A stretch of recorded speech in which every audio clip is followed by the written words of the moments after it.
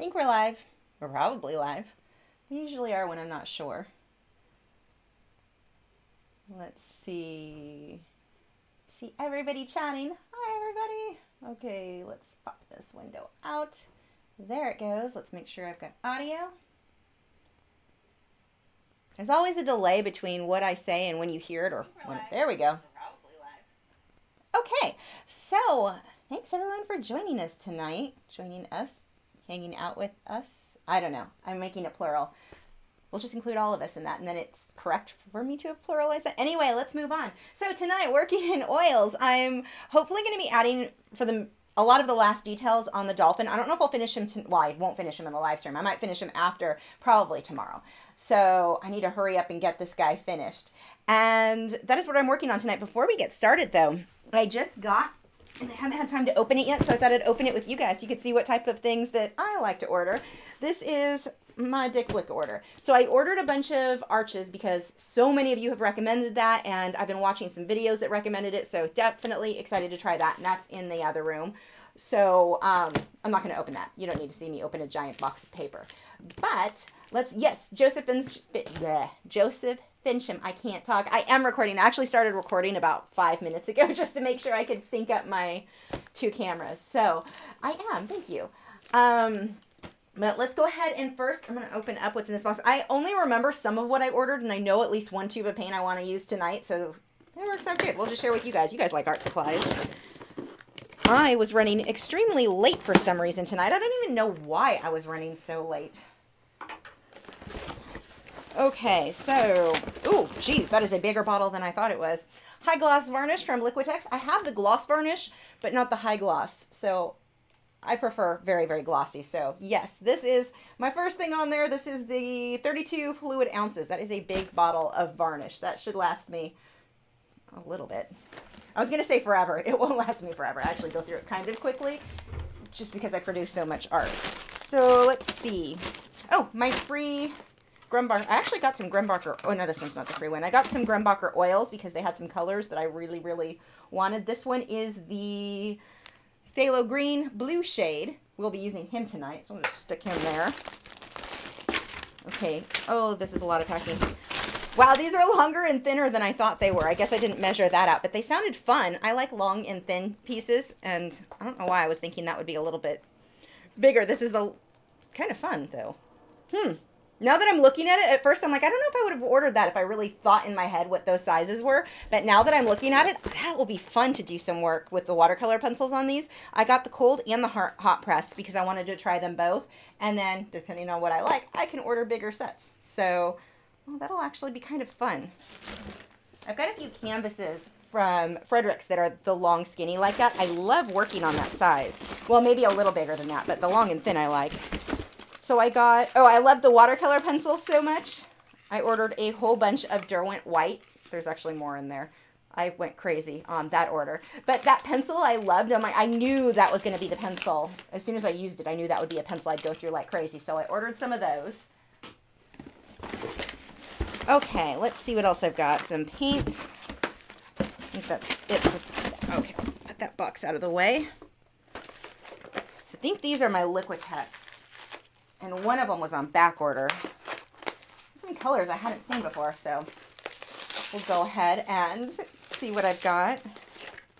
I can't say words. Like, you would think as an artist I would know how to pronounce all the fancy colors. I don't. It's kind of a burgundy red color. What else is in here? More Liquitex. Oh my gosh, they pack, seriously, Dick Blick, if you've not ordered from them before, they pack everything so well. And 3 tubes of unbleached titanium white, because we know I go through that like crazy. So we'll put those to the side. I don't need those today. Stay up there. And then these are the colors I'm excited about because I can use them tonight. Again with the Grumbacher, I actually was going to get my normal Winsor and Nudist, wow. Winsor and Newton, I'm so tired today. Winsor and Newton, oil paint, but they were out of stock on the main color that I was going to order for. And so I like Grumbacher quite a bit anyway, so I went ahead and got a bunch of colors from them. So come out of the box. Oh, they like it in their house. Ooh, this is pretty. Oh, there, I'm making a mess of my art table right now. I got a phthalo blue, cobalt titanium blue. Pretty sure that's happening tonight. We'll just stick that one over there. This one was actually, if you bought, that was the other thing with the Grumbacher, why I decided to go with them, besides the Winsor & Newton not having the color that I wanted. They came with, if you bought like 3, or I don't know, they had some special where if you bought so many of them, you got a free tube of white. I like free paint. Okay, you go up there. I don't need you guys tonight. And then what color, other colors did I get? Come out. Ooh, that's a pretty one. Cobalt turquoise. We'll stick that over there. I'll probably mess with that. A purple color, cobalt violet, and green gold. That was actually one of the main colors. No, that was not one of the main colors. What was the other color? No, this was, okay, that's what it was. I'm rambling. The phthalo green was the color that they did not have in Winsor & Newton. Well, that's a pretty color. I don't need it, so we'll put that to the side. I mean, I don't need it right now. So let's go ahead and set up the palette, and I'll answer some questions. Curtis Brown says, I love Winsor & Newton Nudist. I'm probably forever going to have that in my head now and keep calling it the wrong thing. Said it wrong once. Just going to keep doing. So let's see if I can answer some questions while I set up my palette here. Oh, Valerie got a box from Blick yesterday, too. Have I ever been to Puerto Rico? That's where I'm from. No, I've not. I've actually never left the U.S. I'm boring. Actually, I'm not one who really likes to travel. It's super exhausting for me. I'm going to blame the fibromyalgia on that. And, like, travel at all makes me so tired. Just even going and staying with my parents, I go there once a year, I am exhausted. And all I'm doing is sleeping for the most part there. Sleeping and eating. So ooh, that's going to be perfect for tonight. I'm excited about that color. But, yeah, I've never really been one who travels. One of my friends loves traveling. She goes, actually 2 of my friends really, really like traveling.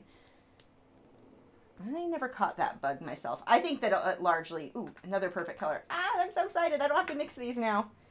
Okay, I'm going to have to order, I think, a bunch of Grumbacher paints because I do like their oils, and they just had some colors that were a little bit different than Winsor & Newton that I already have. Not that I would stop using my Winsor & Newton. I love those, but there were a few colors that were just a little bit different, and the Grumbacher paints are like super, super, like smooth. They're really nice to paint on. Whereas the Winsor & Newton, a lot of those can have a tendency to be a little bit like thicker and chunkier. Yeah, I thin them out with my mixing medium, so it doesn't really matter.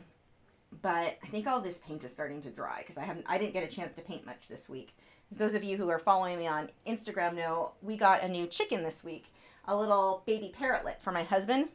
So if you don't, I don't know if I ever mentioned this part. So chicken was never supposed to be my bird. Chicken was supposed to be for my husband. I don't have time to spend the amount of time I think a bird should get attention from its human. I don't have that much time, or so I thought. So as much as I love birds, he was supposed to be for my husband, to hang out with him when he's playing video games, and he does. He hangs out, he spends maybe an hour in the mornings with me, and then about, I'd say 4 to 5 hours with my husband in the afternoons, or at night. I say afternoons, it's like at midnight when he gets home from work. Chicken's on our weird schedule. But I didn't,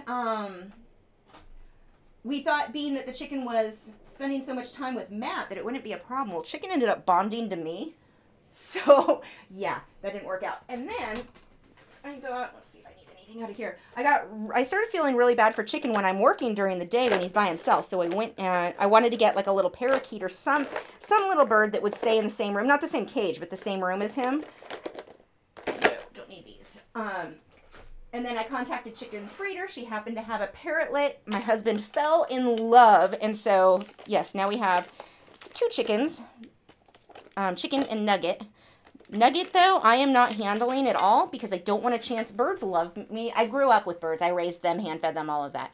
And I don't want to chance Nugget bonding to me this time. So it's funny. Every time Nugget walks towards me, my husband goes and scoops him up. He's like, get away from her, because he's afraid he's going to bond to me like Chicken did. But the good news is now Chicken is officially my chicken. So that's kind of fun all on its own. I have my own chicken now. Although Matt still plays plenty of time, or spends lots of time with him too. Oh good, more votes for Winsor & Nudist. Let's see. That fine art guy said Puerto Rico is a part of the United States, not just not a part of the mainland. Yeah, I've not been to Alaska. You're right. I actually worded that badly.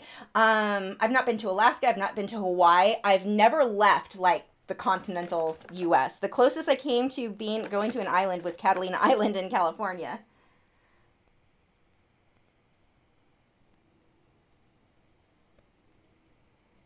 Let's see. How's the weather? It's nice. My window's open. It is so nice. If it's snowing, yep, you said it's snowing where you are. I'm sorry. Snow is just, I can't handle cold. I'm such a wimp. No, it's really, really, really nice here. Where's the phthalo purple? No, not phthalo purple. Purple dioxazine. The weather is beautiful right now. Everything's turning green, which this is my favorite time of year, although it's also allergy season for me. I don't do well with oaks, and they're all coming into their foliage time, or they're growing all their leaves and stuff, so my allergies should get pretty bad soon here. Do we need anything else?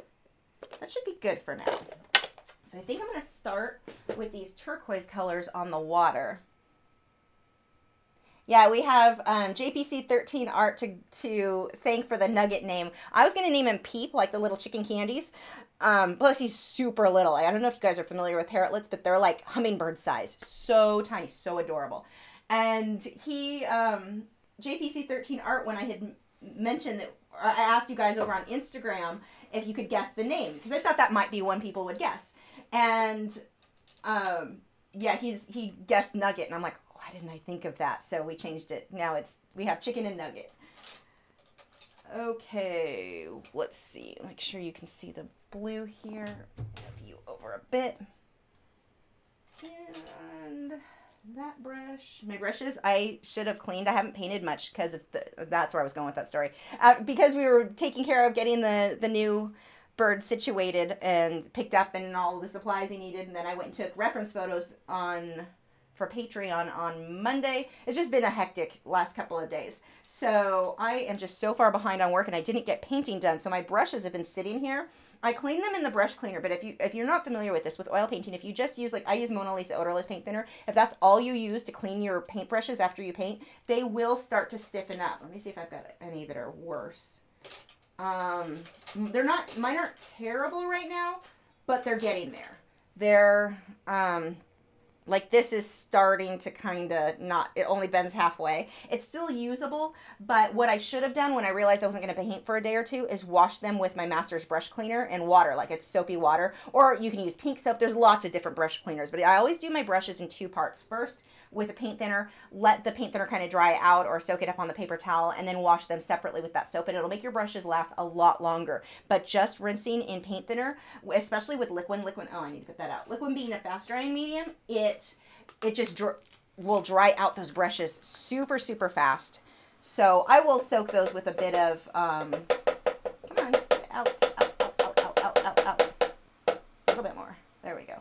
I'll soak them and it'll refresh them quite a bit, but your brushes will last a lot longer if you do that in the two-part. Use that second like a brush, ideally a soap / conditioner, and that's what the Masters is.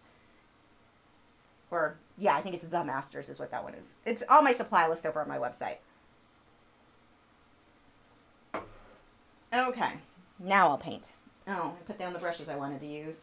Seriously, I don't know how I'm getting through tonight. My brain is so not here. Way worse than normal. These look like they'll work out.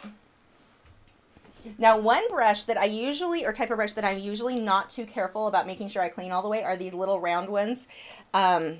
Super cheap little brushes. There's no even name brand on them, but they're very stiff anyway. And these I like a little bit better. I like to have a variety, some that are in good condition and are fairly soft, but more often than not, I want them to be a little bit more stiff. So I intentionally don't clean these well. And I talk about that with acrylics too.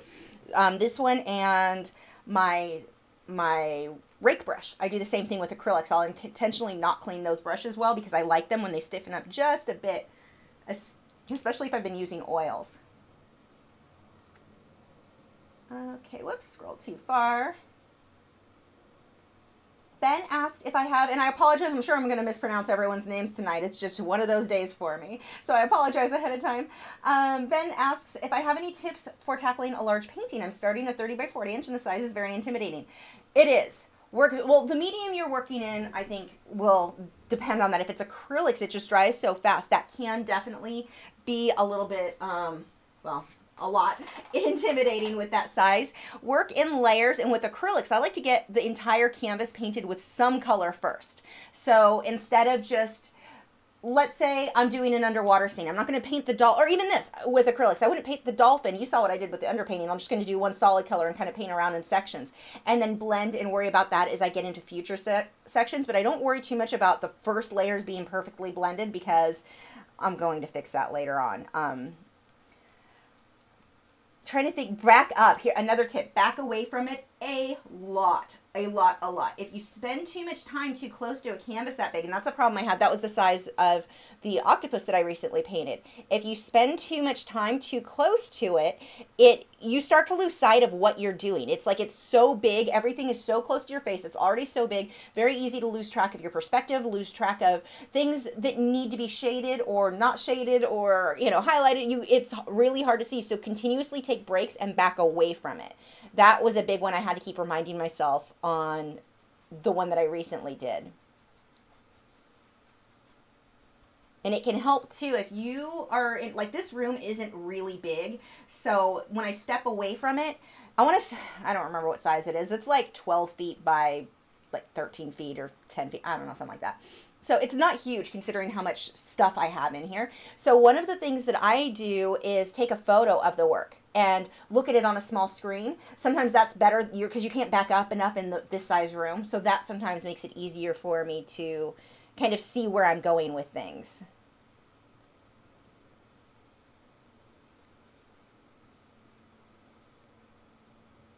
Tommy wants to know what I use to blend acrylics. They dry fast. I paint fast. I use a smooth canvas. That helps. So like Frederick's Blue Label or their Belgian Linen are two of my favorites. And I paint fast. If it's not fast enough, then I use my airbrush to mist water. And you don't have to have an expensive airbrush. You can just get a cheap hobby kit and mist water to keep the canvas wet. You can keep it wet for hours if you wanted to. But that works out really, really well for me. Oh, I'm loving this color. I'm loving the fact that I don't have to blend it. Like, I know how to blend it. You can, or not blend it, mix it. I've always mixed colors, and I think it's important in learning how to mix colors, you know, start with a more limited palette. But now that it's like I'm pretty competent in color matching and color mixing, this is just easier to get the color I need and not have to mix. It's that lazy factor kicking in.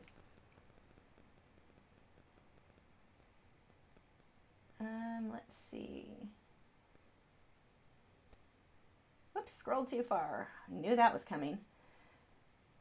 Let's see, have I, that fine art guy wants to know if I've ever had problems with humidity. No, I mean, if you mean with the art, no, it's not. Actually, I almost like the humidity better, especially with acrylics, because it'll make the paint stay wet longer. So you get a little bit more time to blend. So the humidity actually works really well, or works to your advantage, I think. Plus, I just like humidity anyway. I know I'm weird. I went to Florida once for an art assignment thing. I had to go paint at a convention there, and it was super humid, and I loved it. I know I'm weird. But as far as the paint, the acrylics don't dry as fast. So I kind of liked that. But as far as other mediums, I really don't notice much of a difference. Now, you do want to watch if it's super humid. Like, I wouldn't want to varnish a painting if it's very humid, especially a spray. That can cause some problems. So that would be inconvenient there. I just time around the super humid days. I mean, it's the same thing with any type of weather. Like, you wouldn't want to use a spray varnish, because I do it outside, or I always use the spray varnishes outside if I'm using one of those. You wouldn't want to use that when it was a colder day, like if it was super cold outside. And even in the garage sometimes would be too cold. So, where I previously lived. So, you just kind of have to work around that depending on what it is you're doing. But for the actual painting, I've not had any problems. So what I'm doing now, I just want to make this blue like a little bit more bold than what it's been. Aloria, fine art. Aloria, I know I'm saying everything wrong tonight. What do you think your dolphin is thinking? He looks pensive. When are you finishing me? That is what is going through his head. Are you ever going to finish me? Let's see. Gail says tornadoes in the south. Yeah, we do get tornadoes down here, so that's definitely a negative. This area is not too bad where I'm at, but there are like further north and further east. They definitely get some. And we can get them here. It's just not as common as some other areas. What do I think about wearing gloves when oil painting? I know of a lot of artists who do. I don't like it. I'm just pretty clean, although I say I'm clean, but I did get some paint on my hand under my nail earlier. Luckily, it wasn't one that has a lead or anything in it. It was one of my blues. But I just typically keep my hands very clean. I'm not a super messy artist. If you're somebody who ends up with paint all over you, then gloves are probably a good idea, because some of them are some different. Wow, grammar is just not going to be a thing for me tonight, or proper grammar anyway. Some types of paint do have different toxic issues, or yeah, be aware of that. So if you're a messy painter, then gloves aren't a bad idea at all. I just don't like wearing gloves. Like, even when it's freezing outside, I avoid them. I buy them, like the little cheapy ones, thinking I'm going to, not for painting, but to go outside, thinking I'm going to wear. I never wear them. I lose them far before I ever get a chance to wear them. Let's scroll too far.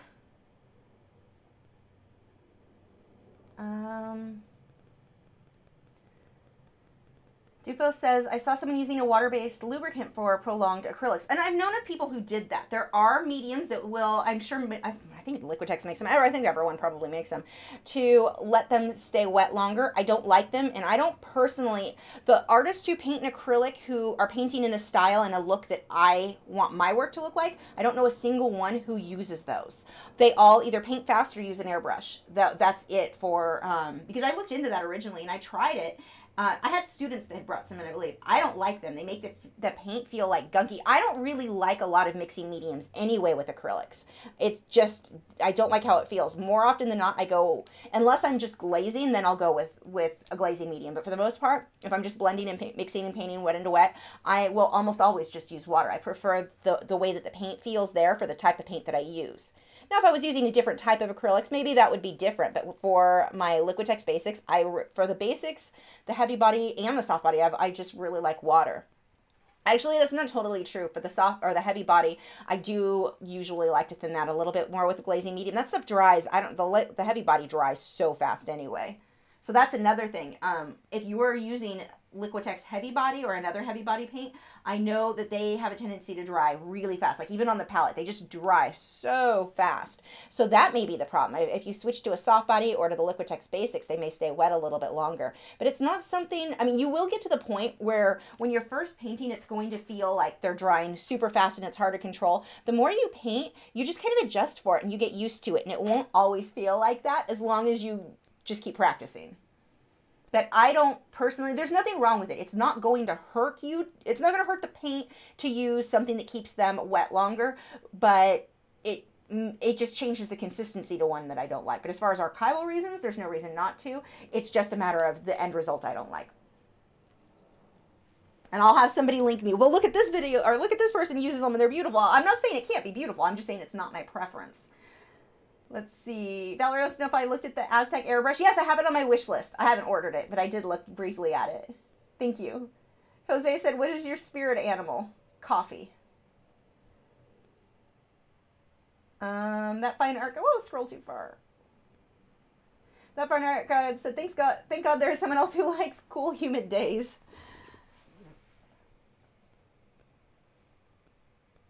Valerie said she lived through 2 tornadoes as a kid. In Garland. Yeah, that's over like to the east of us.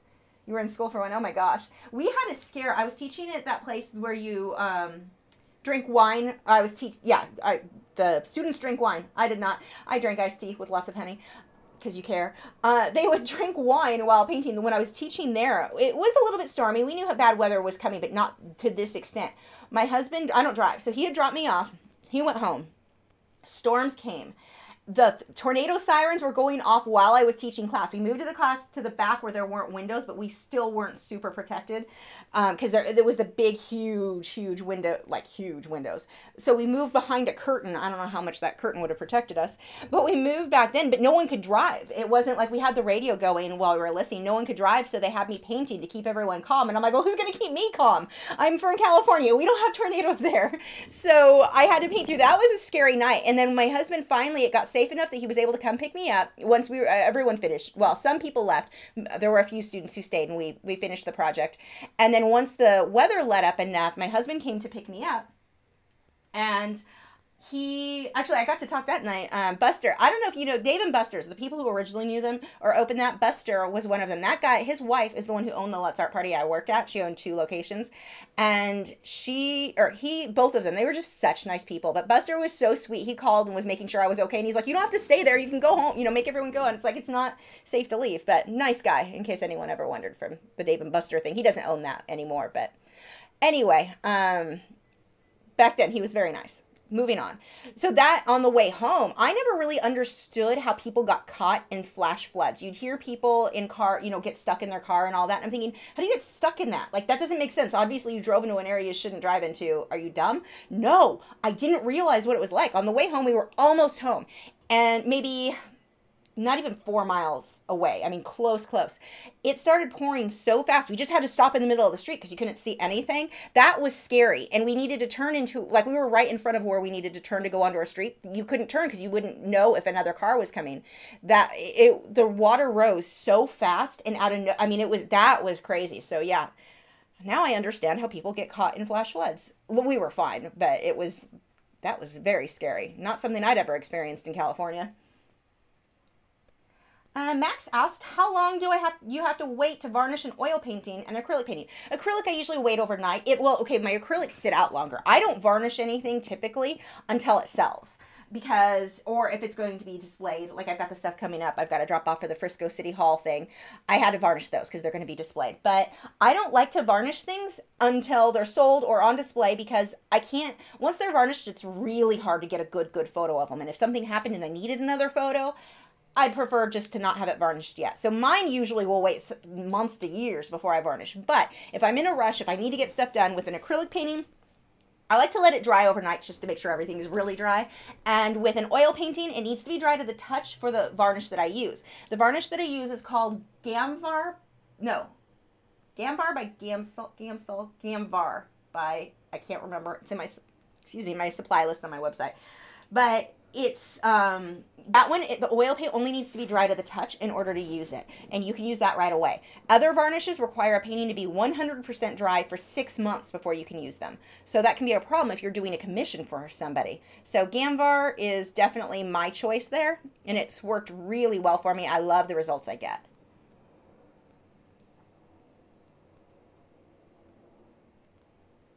Phyllis says, I guess you have to pin your gloves to your coat now. I still wouldn't put them on. I'd just walk around with gloves stuck to my shoulder.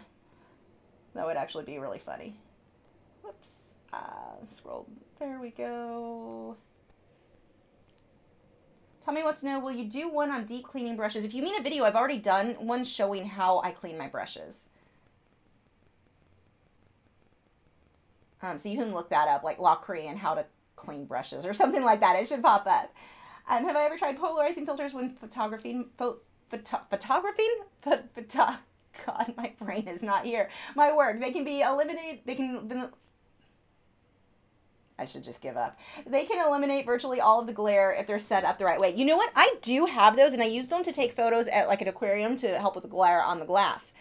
I've not used them enough to know what in the world I'm doing. I need to research that because I got some that my friend who is a photographer recommended, and I just haven't learned how to use them. So no, I've not tried them for getting photos of the artwork. That's a good suggestion though. I hadn't even thought of using them for that.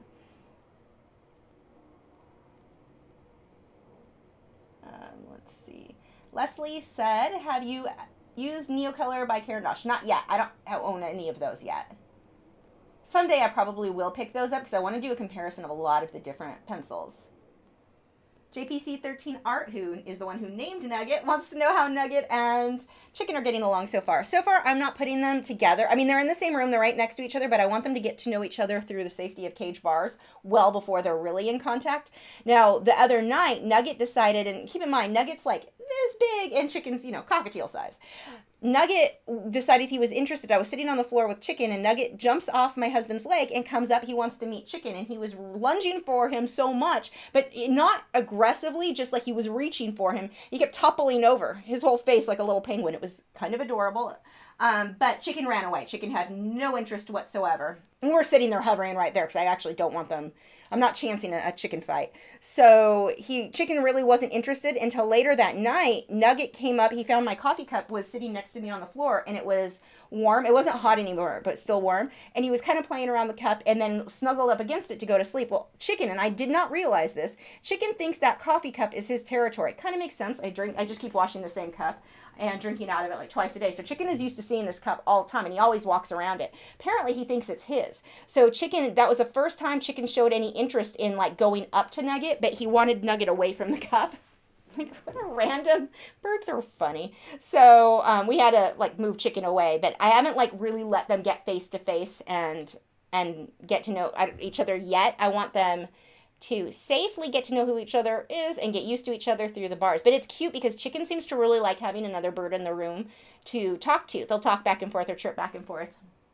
It's really, really cute. And Chicken's not as upset when we leave the room as he was before. He normally, if I leave the room, he loses it. He still does a bit, just not as bad as it was. So I think my plan of him having company in the room is working.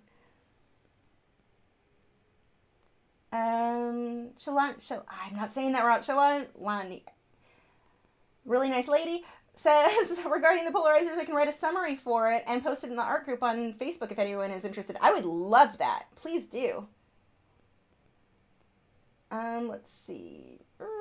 Nana said, how long do you have to wait in between layers of an oil painting? It depends on what type of oil paint you're using and what type of mixing medium. In my case, I'm using, regular oils, but I'm using a fast drying medium, the liquid. And so I only need to wait a day, overnight. I'm ready to, usually it's tacky enough. It's still wet, but tacky enough I can go on to my next layers. So it just depends. If you're using like linseed oil, it could be wet for months. It depends on which products you're using. I don't have that kind of patience. I really like liquid. I like it drying overnight. I mean, it stays wet long enough that I can blend wet into wet, but let it dry so I can go on to my next layer sooner. I am in love with this color, by the way. If anyone wants to know what that was, I want to let you guys know again, because that was this color. If you like teal, this is the nicest I've used that's pre-mixed. I've got the lighter one, which is the cobalt turquoise, just cobalt turquoise, and the darker one is cobalt titanium blue. But those are both by Grumbacher, and oh my gosh, I am so excited to have these. I have a very similar, turquoise, but I have to mix a little bit of white with it, and it's just not as good. I like this one. Mara Black asked if I'm saving room for Nugget's cousin Tidbit. There will be no more pets for a while. Have I ever seen a ghost? Random question. That is a random question. Have I seen a ghost? No. I've had weird things happen, but I've never seen a thing. Creative Jen DIY said, do you like reading books? Art books? Depends on the art book. And I don't have time to like sit and read that much. So I like audiobooks, and there are some audiobooks I need to order. I've got them on my wish list and I keep forgetting to do that. I know they're in my Audible wish list though. So that would be my main way. The art books that I have that I really like the Aliona Nicholson, her colored pencil painting Bible, and her portrait painting book. Those are really, really good. I enjoyed those. I like that kind of art book where I'm learning something practical that I can then apply to my own work. But I find it's hard to find a good book with good information that I found useful for myself or like whatever stage I was at. So yes and no. I mean, I like the good ones. I just have a hard time finding ones that I really like. Let's see. Vladimir said, what do you think of students, people, artists who freestyle? I think if you like it, go for it. Art is anything that you like. I mean, you can do make sure it's archival if it's something you're selling. But I don't have any like negative judgment for somebody doing a style that I don't do. I definitely have respect for all of that. I think it's all helpful because when you have different styles, let's say Picasso. Let's say you don't like Picasso. Yeah, but it formed something else. An artist can see that and take it in, kind of morph it into another style. Like everything has to do with everything else. There's this whole trail where it leads to other styles that people like more, like less, whatever. But they kind of connect and influence each other. So I think it's all good. I like that there's a lot of different styles that people do. April Rains Fine Art said, what are the benefits of using linseed oil? It dries slower. Some people like that. Has a tendency to yellow. I don't like that. The end. I mean, there's probably a lot more, but that's my short version of it. It just dries really slow. So it feels nice to paint on, but no nicer than liquid. Neil Patel Art said, I am working on, underwater color pencil piece, and I am not getting sharp edge on a yellow tang fish. The edges of the fish blends into the surrounding coral. Any suggestion? Underwater color pencil piece. Pull the blue. Okay, you're not going to get the yellow of a colored pencil is not going to, I'm trying to think how to put this. Okay, let's say the dolphin is yellow, in the background is the green. I'm not going to be able to take that yellow and sharpen it with the yellow. I'm going to sharpen it with the blue next to it. I'm going to have a very sharp pencil, and I'm going to pull that blue up to the yellow versus the yellow into the blue. You go the yellow into the blue, it's too translucent. Sharpen that with the dark color that it's next to, whether that be coral or fish. I mean, I haven't seen it, so this may not totally fit, but what you're probably running into is trying to draw the fish so that it goes up against here and sharpening it with the yellow pencil, thinking I'm sharpening up the yellow fish. Sharpen the opposite edge. Darken the water behind it, something like that, but use the blue to make that crisp edge instead of the yellow. The yellow is going to be too translucent, so that's not going to work so well. Tammy said, I noticed the first layers of an oil painting aren't blended well. It adds texture, which is nice, but I've also noticed it's easy to overblend and the layers disappear. Yep, that is true. Christy asked how I clean my acrylic paintings before varnishing them. Take a really soft cloth, or like, usually a soft cloth, like an old t-shirt ideally, and I wipe it down really well. Mine don't get dirty. They're not stored in a place where they're really getting dirty. If they're hung on the wall, they're getting varnished. But in here, they're in those cases that you see behind, well, I don't know if you can, yeah, you can kind of see some of them. Those teal case things back there, they're, that keeps the dust and everything off of them, so I just wipe them down. Art by Stacy said, can you approximate how long is left till completion of this painting, please? Probably tomorrow. Susan wants to know what the colors are in the dark water. Normally, I'm like, oh, colors don't matter, and I do that whole thing. You know what? This time I'm actually going to need to tell you because it's kind of cool the way these work. So I've got several olive greens. I've got my turquoise color, and then the color that is giving you this depth in that is this reddish brown or burnt sienna. It gives you that mixed in with the greens, and the blue gives this depth that's so perfect on green water. So that's an important one. That fine art guy said, do you have any materials that seem absurd and insane but are super useful? Q-tips for oil painting. That's a big one for me. Trying to think, looking around my studio in here to see if anything was super useful.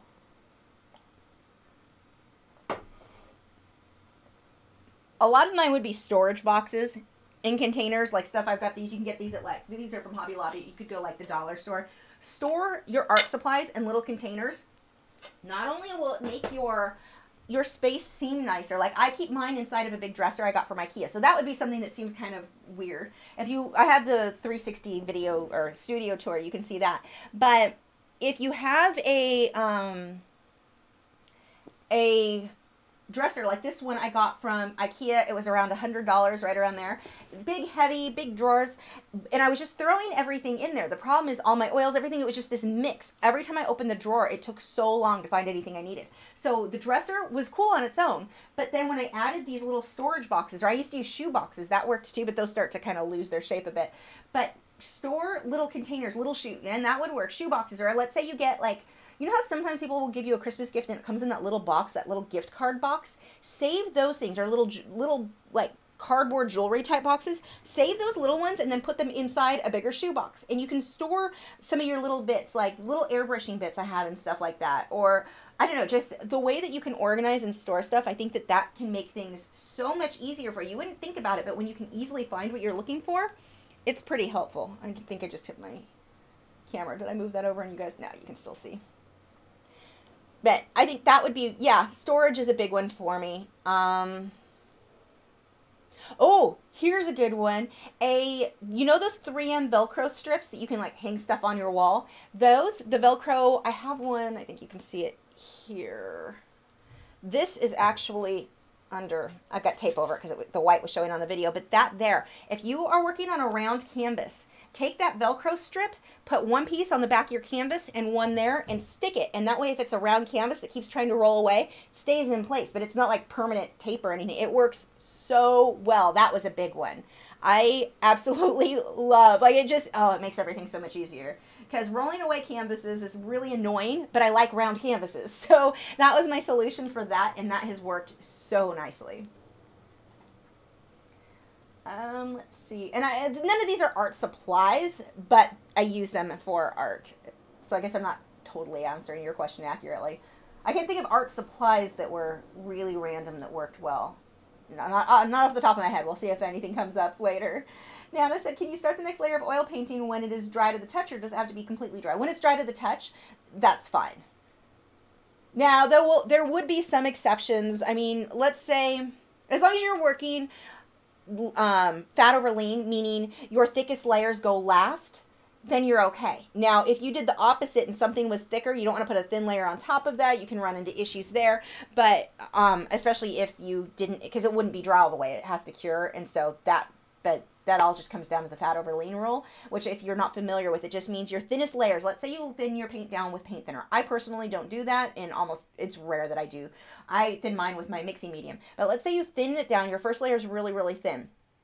Then you want each additional layer, you can go a little thicker, meaning less liquid, less paint thinner. In my case, I don't use paint thinner, it's not an issue. All my layers are equal, so that works too. But you wouldn't want to like take a palette knife and paint all over and then have it start to dry just a bit and then glaze a thin layer on top of that, because that thin layer is going to dry faster than the layer underneath it, and that causes cracking and problems there. But as long as you're staying fat over lean, it doesn't, you'll be fine.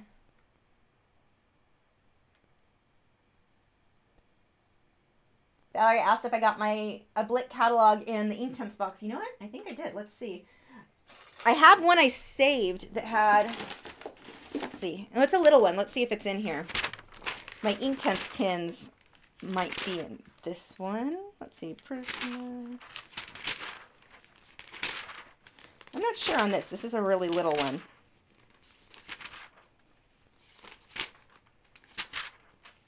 This is exciting for you. Watch me flip through a catalog. Don't worry, it's not too big. Watercolor brushes. Oh, here we're getting to pastels. Makes me just cringe thinking about touching them. Oh, it's there, look. Hold on, I don't want it to touch there. You guys can see if it'll focus on it. My dolphin! Yay! That's just so exciting to me. I love that. I'm so excited to be a part of it. I'm excited for two reasons. Because one, being on the cover of an art supply, like that's like dream come true right there. But then it's an art supply that I love. So like I love Inktense. So that's just such a cool thing that I got to do. What was I doing? I dropped the brush that I had in my hand. Huh. I guess these would work. Thanks for pointing that out, Valerie. Now I'll have to keep that too. I'm going to end up with a stack. I'm going to be like those people that have like stacks and stacks of newspapers in their house for some reason they can't get rid of. It's going to be me and Dick Blick catalogs with my Inktense in it. Actually, maybe I'll just save some. I'll send some to my mom. She'll be excited. Jose said, can you give some tips using Prismacolor pencils for portraits? I really like blending with odorless mineral spirits, especially with Prisma. Keep a light hand, as usual. If you push too hard, those are waxy anyway. You don't want to get too much wax build up too soon. But keep a light hand and keep the pencils sharp, but not sharp like the long point. I like to keep them to where it's a more, I call it the golf pencil point, where it's kind of more, a wider point this way, not super long that way. And that would be my tip for you there. Don't use yellow in blonde hair. Everyone thinks if somebody has blonde hair to use yellow. That's really not going to be your best bet. Probably want to avoid that. That gives you, I mean, blonde hair isn't yellow. Blonde hair would be a combination of purples, grays. You get some tans in there, even some reds, but not yellow. The only time I would use yellow is if I was mixing it with purple in order to create the more natural tone I was going for, but even with Prismacolors or any color pencils in general, wouldn't be a color I would use. So that would be my big tip there, but keep a light hand. Don't, if you start pushing too hard too soon, you limit how many layers you can do. Now that can be a technique that works. I mean, I know of artists who do burnish the whole thing and get beautiful results, but when you're just getting started, I don't recommend it. It's too hard to control. You have to really know where you're going to know when you can push that hard without damaging things. Emily asked if I went to art school. No, I did not. Oh, I knew you were going to scroll. I like watching it. It's going to scroll, so I pause, and it just scrolls anyway without me moving. Max said, Artist Gloss Varnish by Winsor & Newton. Are those good too? Gambar is not selling in my country. The varnish for oils with Winsor & Newton, they are... You have to let those dry for 6 months, I believe. Your painting has to be 100% dry. Not like, I finished it, now I wait 6 months. No, it needs to dry, and then you wait 6 months in order for most of those. I don't know if they have any that you can use sooner. You'd have to contact the company or read the... Just make sure you read the instructions or the directions on the back. So, I mean, Winsor & Newton products are fine. I just don't know what the dry time is when you can apply those.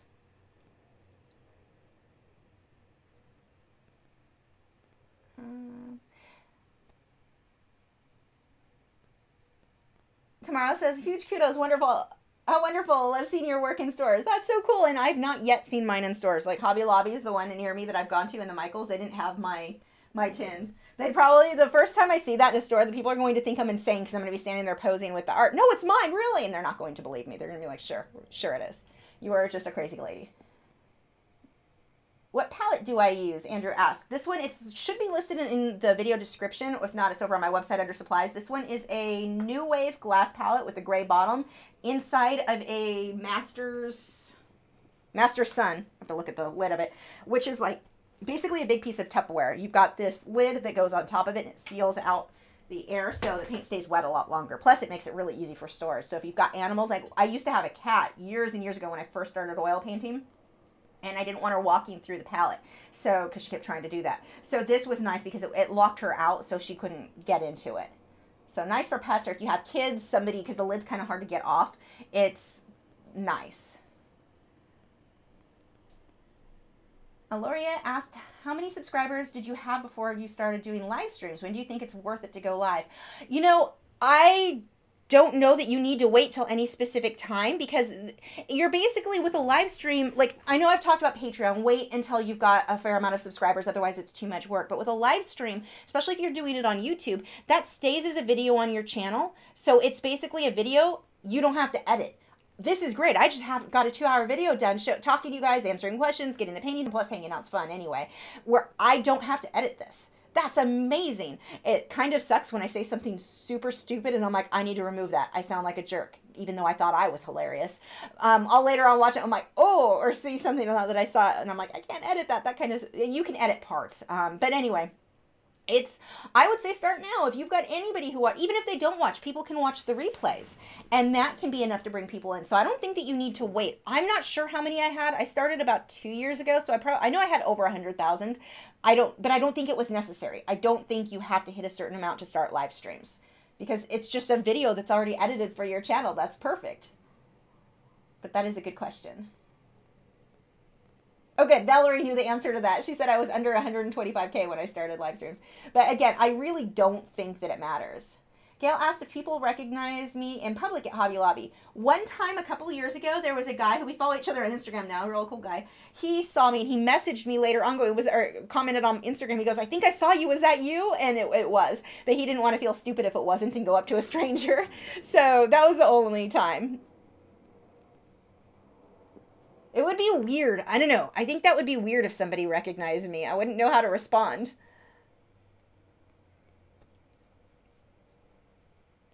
So I'm just building this turquoise. I'm actually going to go ahead and switch brushes and start building some of the highlighted ones too. I'm holding these two brushes for the sake of having something in my hand. I have no intention of using those right now. That was pointless. You will work. Emily wants to know my favorite medium. Usually whatever I'm currently working in. Like I always say, if I had to only choose one and could never use another medium again, well, I would be very sad. But it would probably be acrylics, just because I can do so much with it. I mean, I can get just about any look I want with them. I include my airbrush in that though. I wouldn't want to. I would get bored. I love working in lots of different mediums. I mean, I normally, even whatever medium I'm currently working in is usually like I will tell you that's my favorite. Like right now I'm working in oils, so oils is my favorite right now.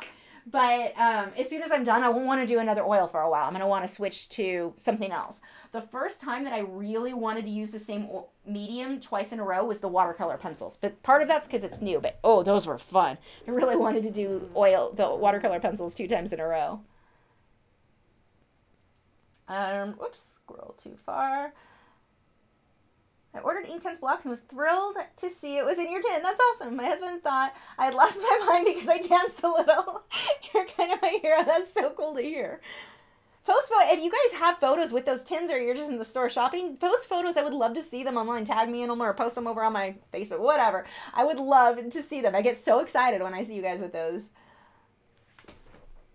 Okay, let's see. Toby said, have you ever used water-soluble crayons pastels? Any tips? If so, not enough to give you tips. Like, I think there might have been something with Smart Art Box with one of those. I don't remember. But I'm not competent enough with any of that you would want to come to me for advice on those. I mean, water-soluble colored pencil, or watercolor pencils are water-soluble. Those I love, but that's not really the pastels or crayons. So I cannot give you advice on. Jesse said, the wave is so well done in the corner, the painting looks like it's popping out. Oh, thank you. Okay.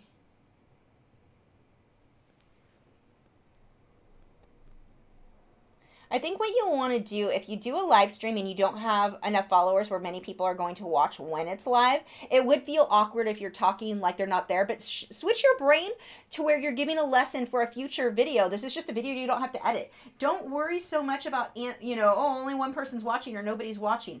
Get that out of your head. Plan on doing it as just, I'm making a video that I don't have to edit, and word it as you would just a regular tutorial. Yeah, you're not going to have the conversation back and forth like this, but look at it as I'm giving art tips that somebody, you know, explaining what my process is, all of that. And it will get easier with time. But I think that will make it easier if it is something that you're interested in getting started with. The other thing that's really cool about that, if you get started now, is by the time you have a lot of subscribers, you're going to be good at doing live streams. You've got a lot of practice. You're going to have, I mean, the first few live streams that I did, there were so many hiccups, so many problems that I wasn't prepared for. I wish those had happened when nobody was watching, when I could learn and figure out how to work all of the programs, and all of that would have been nice if it was done before people started watching. So I was making a fool of myself in front of a lot of people all at once. I mean, you guys are awesome. You're cool about me not knowing what the heck I'm doing, but I definitely don't think that there's definitely a benefit in learning and figuring out how to do it now before you've got too many people watching.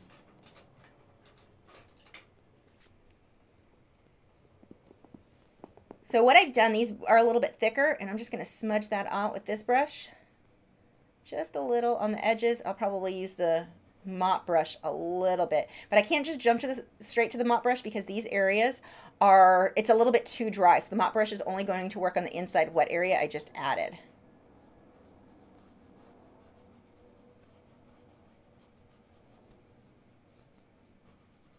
This is actually kind of nice. I got new glasses a couple of months ago, and they made my prescription stronger.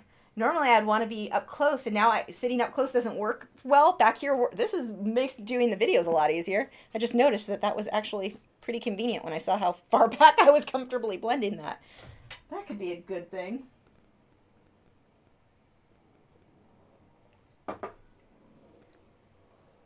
Jose wants to know if I've tried making artwork with Crayola pencils or crayons just to see what the outcome is. Not since I became an artist. I mean, when I was a teenager, I used them, but nothing I create. It wouldn't have mattered what supplies I was using at that time. Nothing was going, you know, it wouldn't have been that amazing one way or another. So I mean, back then, but not once I actually started doing this for a living.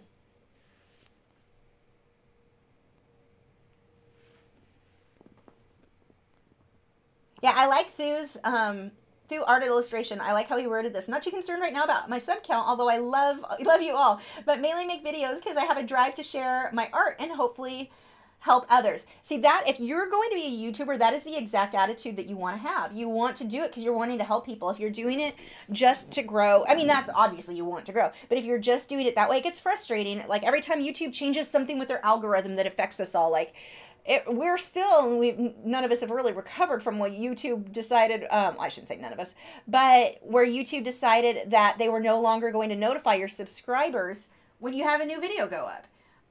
All of that, you know, it can be very discouraging when YouTube changes certain things. But if you're doing it because, you know, I want to help people. I want to make this because I love doing it and I want to help people. That's the type of person or the type of artist, the type of creator who's going to continue making videos long term. Those who just get too frustrated about every little thing that YouTube changes, and I mean, I get it. We're going to get frustrated.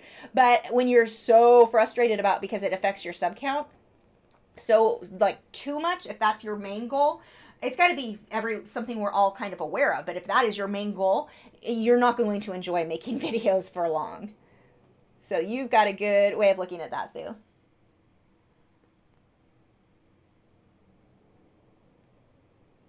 Andrew said, I don't have the same palette as you. What can I use? P.S. I saw your tins in Hobby Lobby in Valencia. That's awesome. I needed to purchase them with the coupons quickly. That's so cool. So this palette, you can use, what I used to use is just like a pie tin, but the little square ones, or I can't easily get the ones that are below me. The art supply store actually carries some that are kind of like a pie tin. They're white with a blue rim.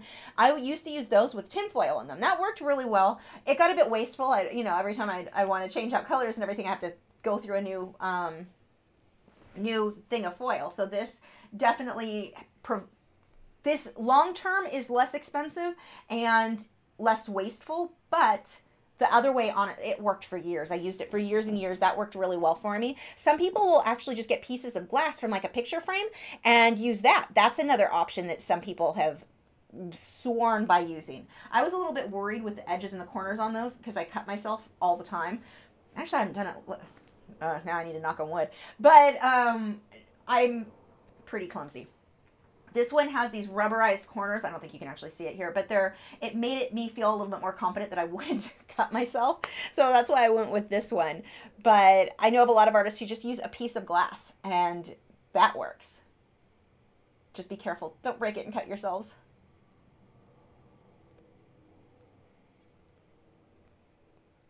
Okay, let's start getting some of the lines in here. Now here, I'm going to have to start going back and forth between some cool blue and the warm blue I'm using here over the Dolphin. It seems to transition between the two.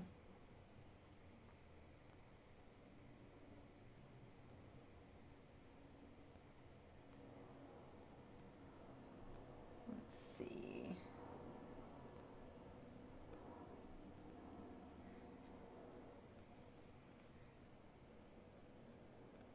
Actually, that's going to get into more purple. So I'm going to, what I'm going to do, okay, so this paintbrush right now, it has this very warm kind of teal color on it. So what I'm going to do, I want to use the same brush though.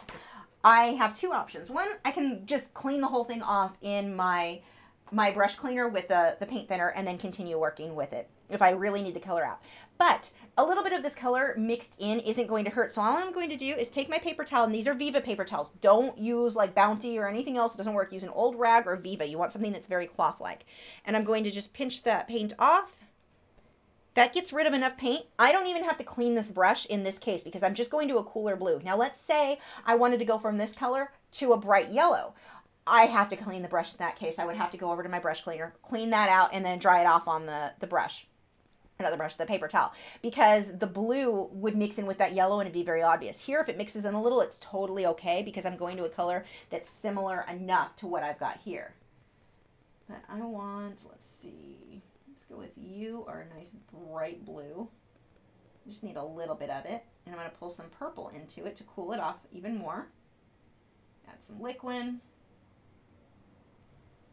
I'm going to add some transparent mixing white, or actually, acrylic, it's transparent mixing white. The thing that's kind of comparable for oils would be zinc white, which I'm going to add some of that. So it doesn't make it as opaque as titanium white would. This is getting closer. So if you look at these two colors, when I talk about cool or warm, see how this one is closer to green on the color wheel? That would be the one that I would consider a warm blue. Whereas this one is closer to purple on the color wheel. There's my cool blue. Let's see. Emily asked if I have any tips for working in a small art studio. Storage. It is all about storage. I lived before where my studio and my bedroom and my living room and the dog room, it was all one space. My office. So everything, and it was not a big space at all. So it was all about storage and how you store things. And even here, I mean, the amount of crap that I have in this room, I say crap, it's actually all art stuff that I need. But I mean, I've got so much stuff in here. I have to have good storage. So IKEA is your friend because it's not super expensive, and you can get like the shelves that I have behind me. Those ones, you can add however many shelves you want to completely get the exact size for whatever space you need to fill stuff in. But yeah, storage, and don't underestimate under things. Putting boxes in, like I had a desk that had storage space under it, and within that had separate compartments that I basically made just by this sort of thing. Putting everything in like these things, you want to make sure that the way that you're organizing things, you've got to be extremely well organized. Try to get things that allow you to fold up. Like TV trays are a great thing because I can have, when I need an extra table, like right next to me right now, these are sitting on TV trays. They're wonderful. When I'm done, I fold them up, stick them in a small space. So I don't have to have a big, nice art table. I mean, I'd love to have a big, nice art table that stayed out all the time. I don't have room for that. TV trays I have room for because I can put them away and get them out of the way when I'm working on something else. And they're lightweight. If I get paint all over them, they're fairly inexpensive. It's not the end of the world when I inevitably ruin these.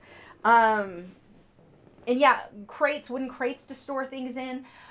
It's all about organizing and storage, really. And I love a lot of the stuff, like the shelves or the dresser that I have over here from IKEA. If I pulled out, part of me thinks I should do it one day just to show you guys, and part of me is like, oh no, I'm not doing that.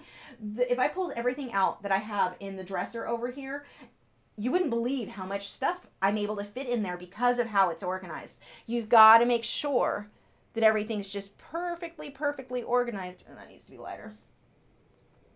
When you're in a small space. And I'm big on organizing anyway, but when you're in a small space, it's really important. Like you don't have anything to spare. You can get foldable tabletop easels, like for colored pencil. I don't know why I didn't just do what I do now where I work at my easel for colored pencil, but for some reason I was working on a tabletop. I got a foldable tabletop easel that's a big board that I just would tape my other board to. So it's for drawing, and it sets up, it collapses flat, so I was able to easily put it away when I was done, and then it sets up on the table. So just things that fold up, things that you can put away, I think are something that you really want to look at and consider. There's the color I'm going for.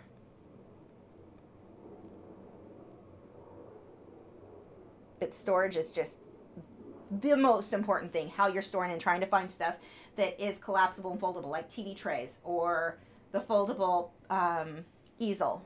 And it was an easy, quick thing to fold. You also don't want something that's super complicated. Like, for example, I have good studio lights for when I record my intros to the videos.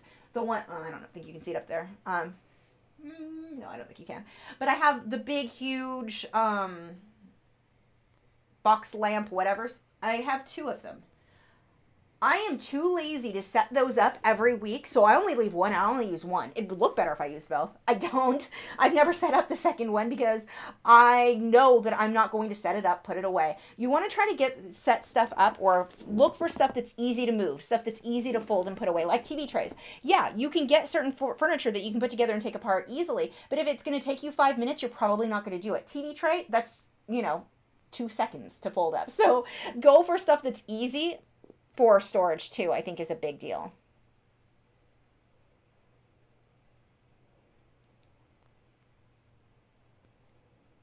Okay, see how I made a straight line here? That looks terrible. That needs to round off so that it looks like it's going around the dolphin. Actually, that line is a bit thick. Do I have any Q-tips up here? I do. Yeah, they're all kind of dirty. Oh well, it'll have to work. I want to round or smooth that off. I could use a paintbrush to wipe some of that off too, but let's thin that out. Creative Jen DIY asked if you have any tips for getting noticed on social media for new artists. Post regularly. Be amazing at what you do. on social media, the more realistic your work is, it seems like the more attention you're going to get. The more stylized, if you get into more like abstract, it's harder on social media to get the same amount of attention. But just because of the nature of online, realistic stuff does well. Practice and become amazing at whatever it is you're going to do. I mean, marketing is a huge deal. Somebody who markets themselves really well but isn't as good as an artist, let's say artist A markets themselves but they're not as good as artist B, they're going to do, get more well known. But ideally, be good at what you do. Be as good, really work at improving yourself. I've seen sometimes, especially if you're a beginner, if you're a new artist, you may not be at the point where you want to worry too much about social media. Start posting now to get used to it, understand how they work, learn etiquette, which is a big deal. Start doing that now, but don't get frustrated if you're not getting a ton of followers right away. It's possible that you're newer in your career, you're not as good as you're going to be. It's not that you won't be there, it's that you're just not there right now, and it makes it harder to get noticed. It's much easier to get noticed if you do everything right as far as marketing and get good at what you do. Now, that said, it is definitely possible, we know this very well, to be absolutely terrible at what you do and just market it well enough that it works anyway. But it's so much easier if you can do both at the same time. Become amazing at whatever your style is, at whatever medium, whatever. Be good to where when people are scrolling past, they're like, whoa, that's amazing. I want to look at that more. It's very, very important. And don't be discouraged when you're not getting enough attention or as much as you want in the beginning. That's just a part of how it works. I mean, when I first started with social media, I definitely improved over the years as far as skill-wise, but I had already been a professional for, 10 years before social media came into play. So I wasn't totally new at any of the painting side of things, but it was so hard to get people to stop and look. It's easy to get frustrated. It's easy to be discouraged and take it personally, like, well, no one likes my work then. Not necessarily. That's where it comes into the marketing side of things. So don't be discouraged if you're having a harder time early on getting the kind of recognition that you're hoping to get. Don't let that discourage you from what you love. And here's the other thing. You have to love what you do with art. If you are doing it because I've met people who are like, I'm going to do it because I'm going to be rich and famous. That's how I'm going to, as an artist. Okay, it's hard as an artist anyway, but that's not a good enough, those are not the people who are going to stick to it. It's kind of like what I talk about with YouTube. I'm going to do it because I'm going to be famous, because I'm going to get all these subscribers. That reason, the people who have that attitude go in and don't usually last. There are exceptions, but most of the time they don't last, because you're going to have hard times. And it's the same thing with artists and building social media. You're going to have times where you're just not getting attention. And if you're doing it for the attention, you're going to give up on your art. You're going to get discouraged, and you're going to miss out on something that could end up being amazing later. So right now, if you are a new artist, yes, go ahead, post on social media, learn the etiquette, learn all of that, get used to it. But focus more right now, really focus on improving your art. And again, I'm assuming you're new to art in general. I think I read that right. Well, maybe I read it wrong. Who knows? But become amazing at whatever you're doing. That will make it much easier. And still, you've got to still learn marketing. I would recommend see if you can find podcasts that will talk about social media and marketing. That can really help. You can learn so much. There's so many free resources out there for artists now where you can really learn a lot when it comes to building a following and building that. But posting regularly, of course, helps. And don't post things all the time. Look at me, look what I'm doing. What can you offer your fans? You can do, like, I remember an artist, Daniel, he did a post of how to draw trees. It was colored pencil. It was like 4 or 6 panes, step by step, on how he built up a tree. It's so simple. Like, really simple. That's just a tree, not the whole forest. He's done the whole forest. But I mean, in this case, that post did so well for him because he's offering value to viewers. You don't want to look at social media as, what can you guys give me? Look at it as, what can I give you? That's what makes a turnaround for a lot of people, because if you're just posting things trying to sell, just posting things trying to get followers, people know that, and it's harder to grow that way. But if you're instead posting, what can I do for you? That's the type of person who tends to have an easier time gaining followers. Let's see. Whoops, scrolled too far. Again. There's a whole bunch of questions right here, and there we go. That fine art guy said, you cut yourself. I trip, my mom burns herself, and my friend gets shocked. What's with people I like being clumsy? Oh, God. One of these days I'll have to tell you about the hot glue gun incident. That one was fun. Sarah Makes Art said, I heard Emma Lachri say that you shouldn't want to grow your channel to be the next YouTube superstar. You should want to grow your channel because you love what you do and you want to reach more people. Exactly. That is exactly it. Those people who do it for that reason are going to be more successful than those who are, I'm just going to be famous. I remember watching a video of a girl, her and her boyfriend, that was their whole thing. I'm going to be a famous vlogger. I'm going to be, they didn't well, actually she shot and killed him, so that was a whole other thing. But whoops. They did a stunt trying to get popular, but their whole point was, I'm going to be famous. We're going to be famous on YouTube. Why? You're not going to last. No, that's not how that doesn't work. Plus also don't shoot people. But, yeah, that was, it's sad to see people do that because they're going to be let down. They're going to be unhappy. They're not going to have fun making videos because they're doing it for the wrong reason. They're not offering value. They want their fans to be the ones that provide them value. Oh, Dufo said, that's a great suggestion. For the glass on these, he said you can hot glue the glass edges. That is genius. I did not even think of that. Although, as I mentioned before, there was the incident with me and a hot glue gun, so I'm not going to do that. But that's a really good suggestion. Like, really good suggestion. Let's see. Aiden Sean Art said, one thing I never focused on is archival products. I've always been simple with supplies, mechanical pencils, gel pens, etc. When you're not selling art, how important is this? Well, it depends on how important it is for your artwork to last long term. If all you care about is make it good, get a photo, maybe you can sell prints of later, you don't have to worry about those things. If you're just learning, you don't have to worry about those things. If you care that later on it might not last that long, then that's why it matters when you're selling, because you need those to last long. But if that's all, if you're not selling, then it really isn't a big deal. So like products that are not light fast, you don't really have to worry about it if you don't care how long they last. Let's see. Catherine said, just keep the frame for glass pictures, palette, no worry about sharp edges. Only downside is when cleaning with a scraper, they tend to crack. Exactly. That was my concern there. Even this one, when I was cleaning today, because it was really dried on there, I was worried it didn't crack it, but I was having to add so much pressure to scrape things that regular glass, if it was in a frame, because it would be lifted up, that would have absolutely cracked. Valerie has never been to IKEA.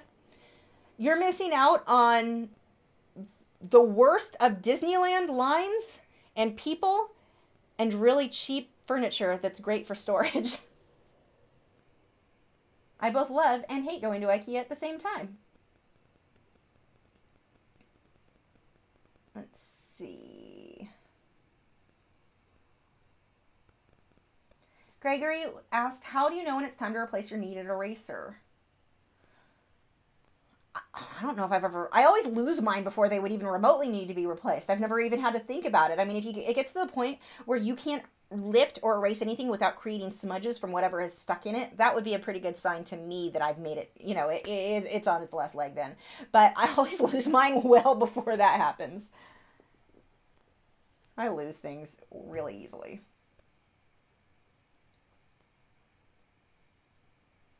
Aiden wants to know if I can elaborate on the good marketing aspect of social media. Well, that's what I was talking about. You know, good marketing is largely, what are you offering the people you want to follow you? If you're just, look at me, look what I'm doing, look at what that doesn't work. Or if you're posting things that are just boring. Seriously, no one cares, unless you're a food blogger, no one cares about your lunch. I mean, you can do funny things like, I'll post photos of me and my coffee because it's funny because everyone already comments on how fast I talk and I just think my coffee's funny. So, you know, that's kind of me and the coffee thing. But I'm only going to do that so much. I usually do it before a live stream.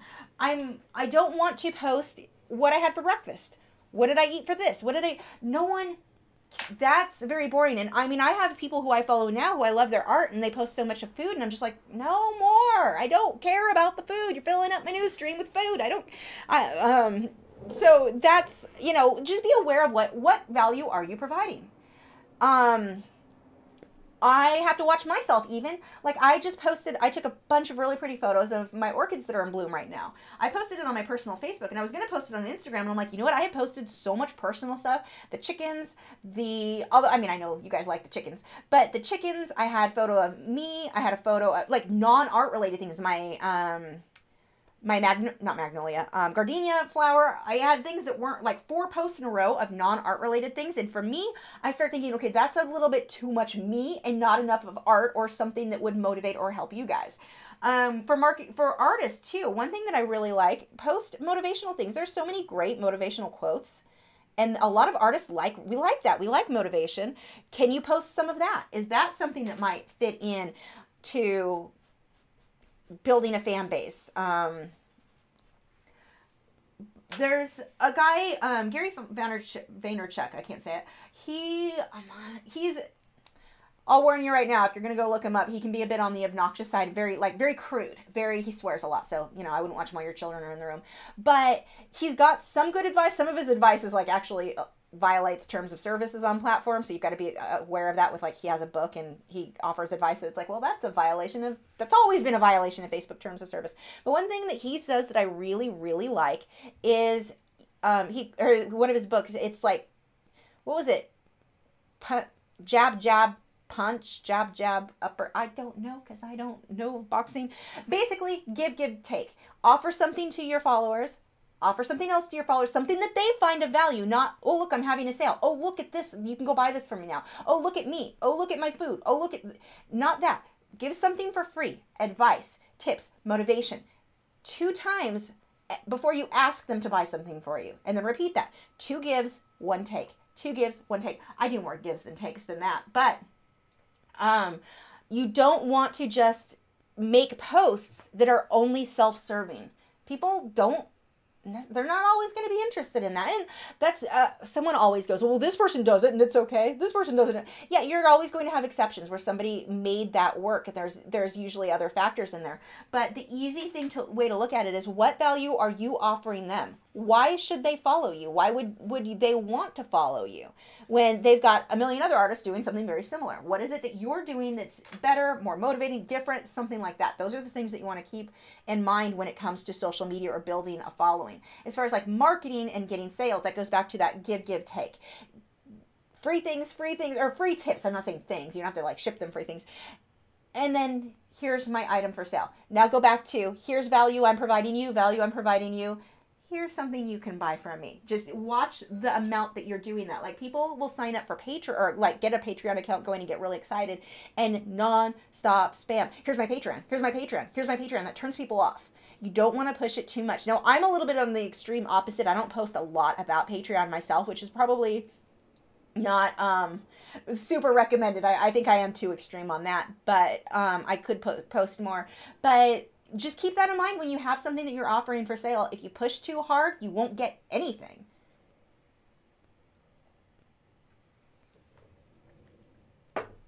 Okay. Neil Patel Art asked if I would whoops, scroll too far. It's where I wanted to be and it jumps. Let's see. Go back. Oh my gosh, I missed so many. Neil asked if I would recommend Canson Inktense paper for colored pencil. Yeah, I actually like the Canson. It's rougher. The result that you get is a little bit different. I've done a few projects on it and I really liked it. I use the smooth side though, not the rough side that you would typically use for like pastels. Ad for Fun said, I am a beginner and have 72 Prismacolors and 12 polychromos. I want to make portraits, but I would like to ask where to start with my colored pencils. Also, what GSM paper? The heavier, the better. Like 140-pound watercolor paper is what I like the best. What is it? Stonehenge. They tend to be a little bit more lightweight. That's as lightweight as I would personally go. That one's fine. I want to say it's about 90, and I could be wrong on that. Or 90 pound.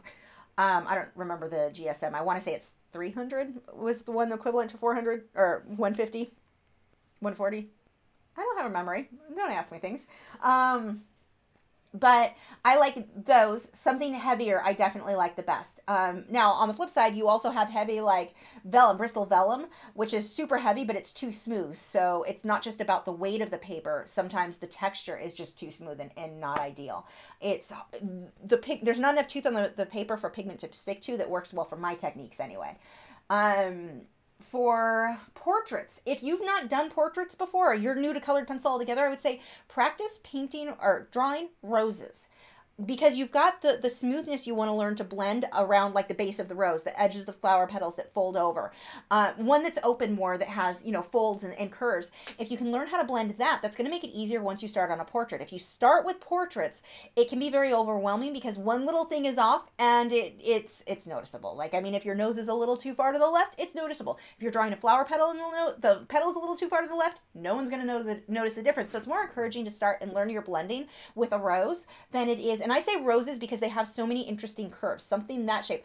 A gardenia, actually, some of those flower petals would be perfect for that as well. But something that's going to help you learn to shade curves so that when you work on a face, you understand how to do that already, because a face is such a challenge anyway in getting proportions and perspective and everything like that right. But starting with a flower would be where I would recommend starting.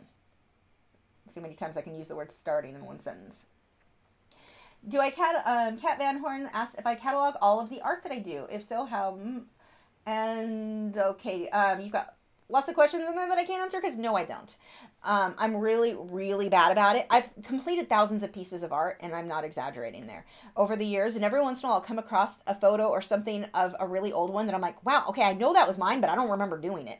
So I'm really bad about cataloging, so I can't really give you any tips there. Probably should.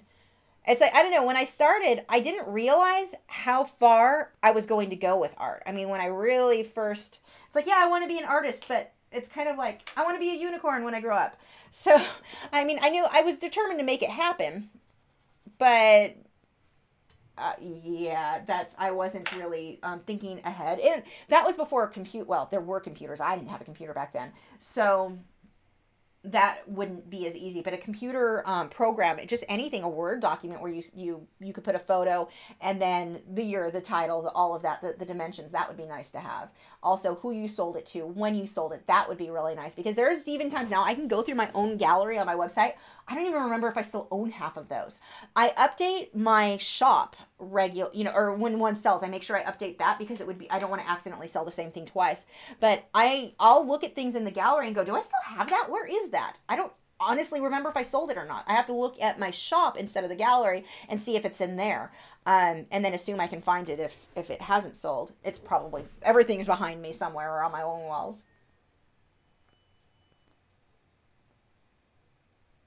Phyllis says, now I want to know the hot glue gun story. There were big blisters, and that's gross, and no one needs to hear that, all over my legs. Yeah, it didn't end well. Let's see.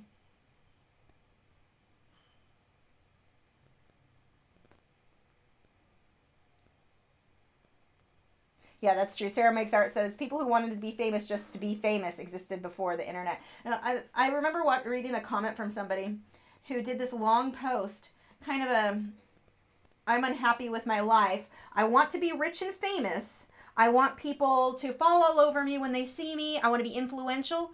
But he had no idea what he wanted to do to get to that point. And that was the weirdest thing to me. I'm like, wait, what? Why? Why would you want the rich and famous? I mean, yeah, that happens with certain career paths.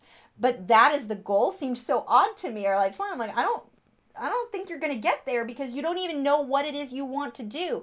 No clue, job-wise, career-wise, where this person wanted to go. And it was like, that's different. It's not going to do much for you, but we'll go with different. But it's like, just the mindset with that, I think, will make it very hard to succeed in much.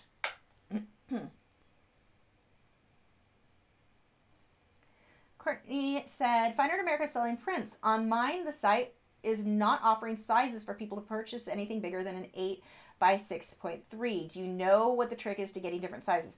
I am going to guess you're uploading a very small file, or small enough that it can't go bigger because the file can't offer it. I mean, in your settings, you can choose how big you want it to go, but it will limit certain things depending on what your file resolution is. So it's probably something on your end with your settings you need to mess with, or the photograph. But I also, as a general rule when selling prints, like let's say this is a 16 by 20. I won't sell this any larger in a print than an 18 by 24 because it won't look good. It's when you blow something up, it looks worse. If you shrink it down, it looks better. But you don't want to keep going bigger and bigger. So if it was something, let's say you drew a small piece, you don't want to try to sell that as a 24 by 36 inch poster. It's going to look terrible. So part is that. Part is that your file just might be super, super tiny. Let's see. Toby said, if I'm wanting to get into people or portraits, should I start with color or black and white? I usually start students with black and white. It is way easier to control in black and white than it is in color, because color is a whole other thing. You've got to learn blending and which colors to use. Trying to worry about that and learning to draw a portrait is hard. Plus, if you work in black and white, that's also strengthening your skills in your values, understanding how light your lights need to be, how dark your darks need to be, and how they work together. So I always started students off ideally in black and white. Now, sometimes students just want to jump into color, and if that's the case, fine, if they're not interested in black and white. But if that's an option, I would definitely say black and white first. Get to, do at least a few pieces. I'd say 3 or 4 pieces in black and white before you jump into color. It'll make it way easier for you when you do jump into color.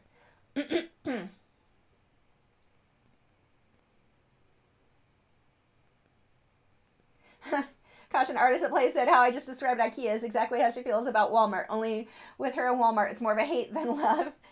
Certain Walmarts, the Walmarts in California were very different than the Walmarts here in Texas. They're cleaner, they're maintained better. But there's some that I don't want to go to because we usually will go like late at night. Some of them seem not so safe. The one, we went to one a couple of weeks ago. We were coming back from Dallas, so we stopped by in the one in Frisco, which was near where we used to live. And it was so nice. Because I get my tank tops and undershirts because they're super cheap there. I like cheap. So I stocked up. I got so much stuff that the Walmart near me doesn't have. I was so excited. But it was probably, I'd say close to 1 or 2 in the morning when we went in. So there weren't a lot of people there. And it was just fun because it was like all the stuff, because I normally don't go to Walmart. There was so much stuff, like the tank tops and undershirts that I like. And I stocked up on a lot while I was there. I told my husband I want to go back like every other month and get more.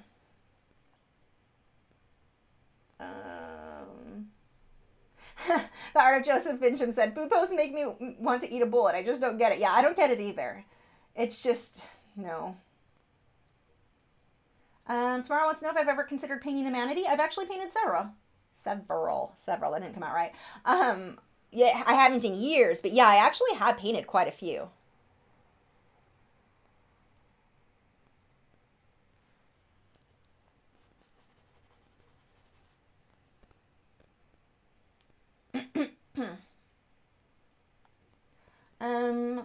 Silver wants to know what layer I'm on with this painting. I have no idea. I don't actually count. I mean, this is with oils. Like I already had the acrylic underpainting with oils. I want to say this is day 3 or 4. But as far as layers, because one day may have multiple layers, because one will start to dry and I can do the next layer right away. So I'm not sure. That's what it was. Oh, I just scrolled for too far. I got all excited and then it scrolled. Dang it. Come back. Come back. Through Art Illustration says he's been watching Gary V. It's jab, jab, right hook. That's what it was. I'm like, jab, jab, punch, uppercut? I don't know. Yeah, that's the name of that. And it's one of the best pieces of advice, I think, for social media. Give, take. Or give. Maybe do you want to buy this? Is my version. I'm really bad at market or like selling stuff. I have so many paintings and prints and I hardly tell you guys about it because I'm like, I feel like bad. I don't know. I feel needy. PZ Cherokee said, Lisa, you're just as valuable for your business tips as your techniques. Thank you. Why am I congested all of a sudden? Do Art wants to know what type of paper I use for prints. I don't make prints myself. I don't have a good enough printer for that. So I use Fine Art America. Or like for postcards, I use Vistaprint, which actually I need to get those out for Patreon. I think January needs to go out. January and February I need to get done. Or, yeah, I think that's what it was I'm on right now. Let's see. Do I name my paintings? If so, what is the name of this one? I don't know what this one will be. Yay? Is that a can I just name him Yay? Because I love the colors and I want to put them on my wall. Yay! I don't know what the name of this will be. I often name the paintings after songs that I'm listening to at the time of painting. Like if I have a lot of paintings named after Amberlin because I'm obsessed with them, and I will listen to Amberlin nonstop. Like they have a lot of songs, luckily, but I can listen to Amberlin nonstop for years on. Actually, I've been doing that for years on end. So I have a lot of names or paintings named after their songs. I totally fangirled out, and I know it was their social media person, not the band, but they followed me on Twitter, and I might have peed a little. Okay, because I'm like seriously such a huge fan of that band. Picks by Lee said, have you used watercolor paper blocks? What is the difference? I received an email from Legion Paper about a new circle water paper today. I'm curious. Looks neat. The only watercolor block I have fell apart, so it didn't even work as the block. That was what I painted my... What did I paint on that? Oh, the lionfish, I think, was on a piece of paper out of it. I couldn't use it as a block. I think... Are these blocks? I don't even know if these new ones. I just got our blocks. Let's find out. Watercolor, cold press. These might be blocks. Yes, this is a block. So I have a couple now. We'll see if the arches holds its shape better. These little ones. So I don't actually know because I've never complete or worked while in the block. It should. I'm hoping it'll hold its shape real well if I work on it. We'll find out. I have no idea. Basically, there's the short end of that story.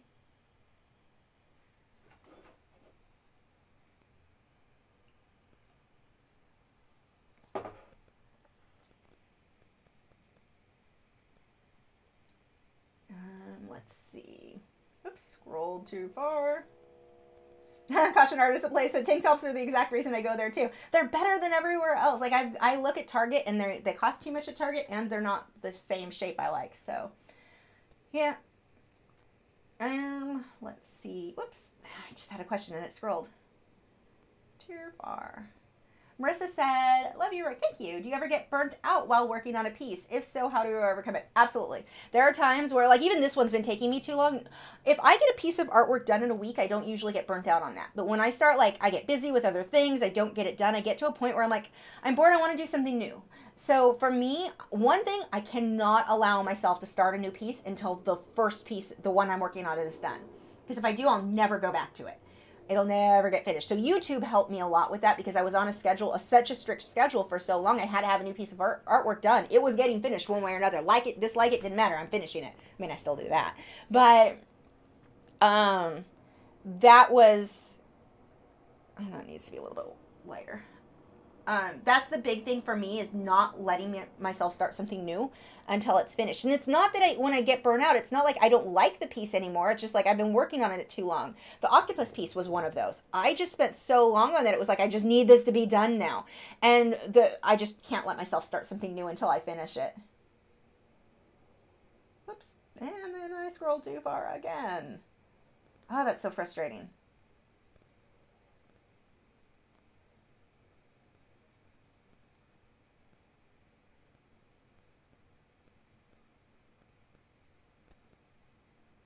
Gail wants to know if I will show you Nugget tonight. I probably won't personally show you Nugget ever. Maybe in a year. I don't know. So here's the thing. Birds, I'm like a bird whisperer. I grew up with them. I raised them. It's, you know how certain things just make sense to you? Bird communication and holding birds and interacting with them and all that just makes a lot of sense to me. I'm guessing that's why birds like me. They think I'm one of them. So, most birds, like it, yeah, well, the short version of that, Chicken bonded to me. He was supposed to be my husband's bird, but he bonded to me. So, like, Chicken makes it very, very clear to everyone he wants me. He'll let other people hold him, and he's super cute about it, but and my husband still spends a lot of time with him, more time than I do, actually, but Chicken wants me. He, like, loses his mind trying to get to me. Running to the door, when I leave the door, he'll jump off my husband and run to the door that I went out of trying to get me to come back, calling for me. It's actually kind of sad. He wants to be with me all the time. Sad and cute at the same time. But we don't want to chance that happening with the new bird, because it's like, I don't want 800 birds because they all kept accidentally bonding to me. So this one, the the parrotlet, Nugget, he is my husband's bird. So until, like, as far as that bird is concerned, I am the cleaning lady and the horrible person who will do his wings and nails. And that's it, until we're certain he's completely bonded with my husband. So no, I won't bring him on video. If I get photos, it's because my husband puts him somewhere and I'll take the camera. I don't want to interact with him at all. Just like, even, we still had to hand feed him for a few days. I hand fed him, got him started just to show my husband how to do it, and then had my husband do it from then on out, because we really want to make sure that he bonds to Matt. And it's not that the birds don't like Matt. It's just that I have a weird way with birds. So, it's kind of fun though, because now Chicken's all mine. But yeah, no, I won't bring him on video. No, eventually, if Nugget and Chicken end up being friends where they'll want to sit next to each other on a branch, we don't know if that'll ever happen. I'll never cage them together, but if they want to sit like outside the cage on a branch together, if I was working in like pencils, I could bring them both in to where they were sitting during a live stream, but I can't do that. That would probably be, 6 months to a year down the line. I need to make sure that this guy's really bonded to Matt first. Because I always, seriously, you have no idea how guilty I have felt all this time that bird bonded to me when he was supposed to be my husband wanted a buddy. He wanted it to be his bird. So luckily cockatiels are pretty good. They'll hang out with people even when they're not bonded to that person. But Chicken is like such a drama queen, making sure Matt knows he prefers me. So yeah, I'm not, Nugget, I will not be handling at all anytime soon, besides wings and nails, and then when I clean cages. That was the other deal I made Matt. I told him when I wanted to get a small bird to be in the room with Chicken, I was just thinking a parakeet. So I wasn't thinking a bird that Matt would really bond to, just one that would be in the room with Chicken. So I told him, I'm like, I'll take over cleaning cages, both cages, if you go ahead and let me get another one so Chicken's not alone during the day. So Matt was like, done, because he just didn't want to be responsible for the cage anymore. So that was kind of a funny deal there.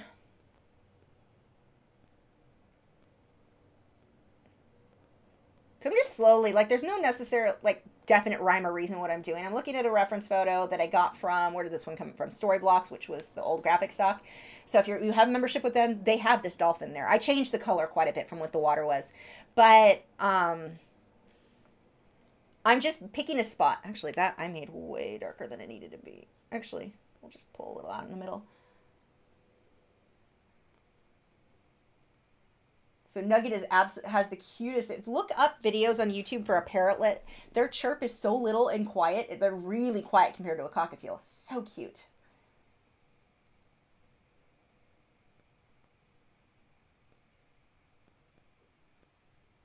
Michael said, I have a similar question to last week, but updated. Does blotchy background with OMS have anything to do with me using cold pressed water or cold pressed paper? Absolutely.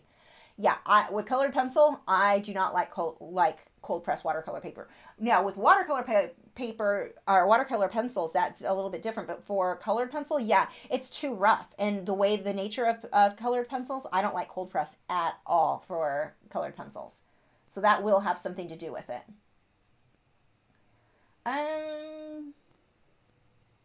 Mionicorn said, I've been working on the Patreon challenge rose oil for 2 weeks now and finally got one petal that I'm satisfied 2 minutes ago. That's awesome. Post it for us over in our group. I want to see. I need to actually update another challenge for you guys too. Yeah, Creative Gen DIY asks if I can bring Chicken on today. I can't because I'm working in oils. I don't want him in. He can't be in this room until, I'm hoping to get this done by tomorrow. And then I need this air. Luckily, it's warm enough. I'll be able to leave the sliding glass door open most of the time. So I need to really air out this room before he's allowed to be in here. The painting will be dry within a night or two, so that won't be stinking the room up anymore. But I need to make sure the whole room is really aired out before Chicken's allowed to come back in here, because the oil painting fumes can kill birds. Whoops. Scroll too far. JBC13 Art said you should have a Chicken cam because we already want to see him all the time. You know, that would be funny. Have one on Chicken. I was actually thinking about that yesterday because the baby bird, we had to do a bunch of errands the last 2 days, and the baby bird was by himself in his cage. And I start to worry, I'm like, what if he falls in his water dish? What if he, and he's obviously fine. But, you know, you do the whole new baby and now I'm worried about all the things. But he, I was thinking, I wish I had my security, the alarm system. I wish I had the security cam right now on the birds so I could check in on them. I was thinking like maybe I should order another cam just to put on the birds for that, but that would be funny to put a webcam for them. Pix by Lee said, so Nugget is going to be Matt's co-pilot for video games and chewing up all his comics. Ahem reading his comics. Oh, Matt is, those comics don't go around those birds. Matt is like the biggest, like, he's very, I'm not allowed to touch his comics because I might bend the spine, or I can't even touch them. So, yeah, no, that part's not a concern, but eating the cords for the video games, that actually chicken his, not the cords, but he'll like bug him, he'll pull on the cords. Matt watches, we don't leave him loose to where he can get damaged or hurt himself, but yeah, that will definitely be happening. It's cute, though. Matt takes turns. He doesn't want Chicken to feel left out because Chicken's used to hanging out with him at night when Matt gets home from work. So he's been putting Nugget to bed a little bit early so he can have just one-on-one time with the chicken. We are crazy people. But our chickens are happy, so I guess that's what matters, right? Gail said, I completely understand. My bird, Maddock, chants for me every morning until I get up and he wins. My cockatiel, Sunny, wanted only me, too. Whoops, cold too fast. Patty Picasso said I should paint my birds. I actually have painted chicken. I did a graphite of chicken, and then I painted him on the back of the stand that my Wacom tablet is on over there. He's got a little painting on the back of that. Tomorrow said, if I could choose a spirit animal, what would it be? Coffee. Without a doubt.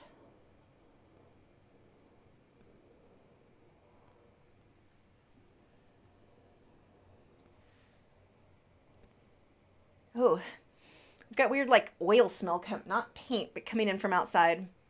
Somebody's doing something with their car out there. That was unpleasant.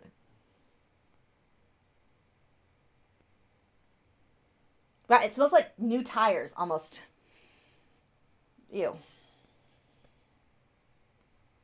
I do not like.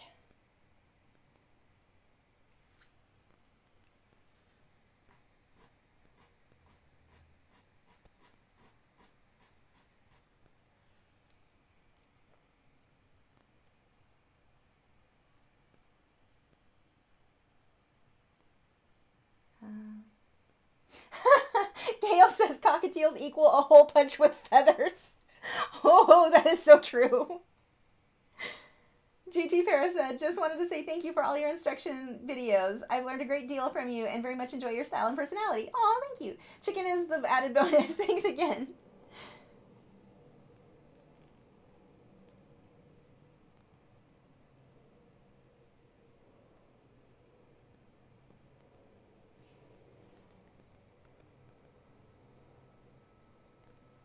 So I'm just letting there be a transition. You can see I've got a lot of cool blue, that purpley blue, and then the warm blues. But they stand out so much putting them next to each other like this. And that's not something that I would do on every painting, but this painting, it's really working well on. Usually I just pick one cool or warm and stick with it. But for this one, the two are working really nicely.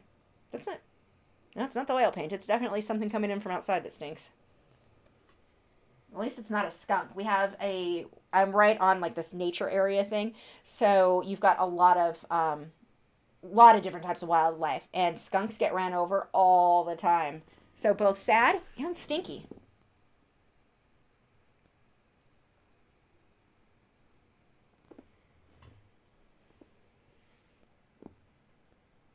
Let's see this area here. Actually, that's a little on the dark side. So what I'm going to do, I'm not going to wipe it off. I'm just going to take a little bit of liquid, a little bit of my zinc white, and I'm going to go right on top and let it blend on the canvas. So it'll blend in with the blue that's already there. And now I can smudge that just a bit. Now you want to watch with oils. Really any medium. Overblending is an issue for anything, but oils especially. They blend so beautifully and so easily that it's easy to go, okay, I just blended that. It looks good. It must need more. More would be better. And blend and blend and blend. And now you have I just lost everything I did. I just basically wiped it all off or created mud by blending it into anything that's wet next to it. So make sure that you don't overdo it. Blend less than what you think you need and then go back and add more if you do need more. It's always easier to go back and blend more. You can't undo over blending, but you can always blend more if that ends up being needed. Valerie said, I have a skunk that tries to visit me on the porch. A new one every year from baby until adult. Oh, I think skunks are so cute. I really want one. I want all the animals as a pet, though. What am I saying? I'm reading a book right now, and she has a pet skunk named Lucy. Grump said, I love the name Chicken. I have a Quaker parrot named Turkey. He is about 13 years old now. Little birds, but I'm afraid of the huge ones that can bite your face off. Yeah, that's definitely, my husband loves blue and golden macaws. He really wants one. Well, I grew up, my parents bred them. I love them, but I also don't want one in my house. They're too noisy, too destructive. It's just not a fit for my lifestyle. And I think unless you can't, especially with the big ones, if you aren't spending almost all your time with the bird's not going to be happy. Like, it's natural for them to be with what they consider their mate all the time. So to not be with that person can be a little bit stressful for them. And it's not that they can't do okay, you know, with somebody who works and such, but I just don't think it's fair, and it doesn't fit with our lives. So with Matt, he wanted a blue and gold, and I'm like, not till you retire and you're home all the time with it. But we were we were at a bird shop locally, and they've got a blue and gold that lives there. And the bird was doing everything to get Matt's attention to go over to him. And Matt likes to kiss our birds. He's always kissing the birds on the top of the head and the chest and whatever. And, which is hilarious. My husband's a big guy. So having this big guy kissing this little teeny tiny hummingbird-sized bird is adorable. But I'm like, keep your face away from that blue and gold, because even though that blue and gold was being super sweet and super happy, anything can make it decide, oh, I'm gonna keep your nose now. So yeah, I have to kind of remind him of that. And my husband always does that. I know, and I'm like, I don't think you know, because your face is too close to that bird right now. Trust me. It's not that it's a bad bird, it's that it's a bird, and you can't predict somebody else's bird, how they're going to react to something. Bryson said, I have an idea for your next painting. Could you draw like an underwater scene, maybe with a sunken treasure on the ocean floor, gems to precious metals, etc.? That would actually be really cool. That would be cool to set up my own photo of, like if I had a 10-gallon tank, put in like fake gems and such so I could see how the water bounced around. That is something I may do in the future. Not anytime soon, because I have nowhere to keep a 10-gallon tank to do that with, but I really like that idea. Marilyn said, love your new birdie. Have an African gray and a red belly parrot. Birds are cool. They are. I love how they smell too. Like, I love the smell of feathers. Matt thinks I'm crazy. So when I'll smell chicken, I'm like, he smells so good. Okay, I am crazy.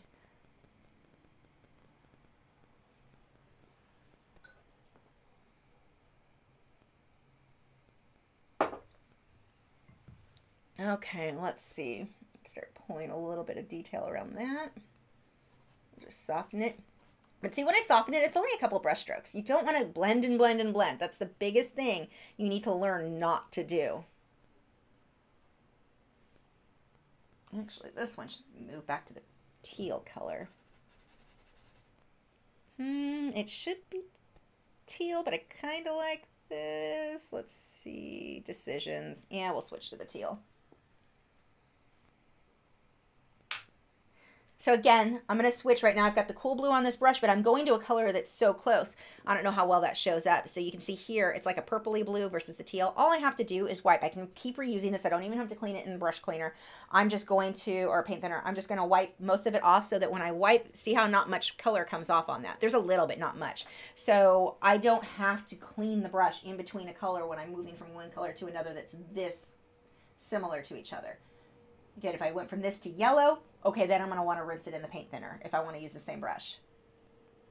Marilyn said, I sold my macaw because I couldn't pay attention to him. He got mean. And my umbrella cockatoo, he plucked very bad. Oh, yeah, the cockatoos are really bad about that because they can't handle not being with the person wrong color, the person they consider to be their mate. I always said that I wanted another cockatoo. I love cockatoos. They're so sweet, but they don't do real well if they're left alone too much. And they just don't fit my lifestyle, unfortunately. As much as I love them, I couldn't provide a home that would keep them happy enough, I guess.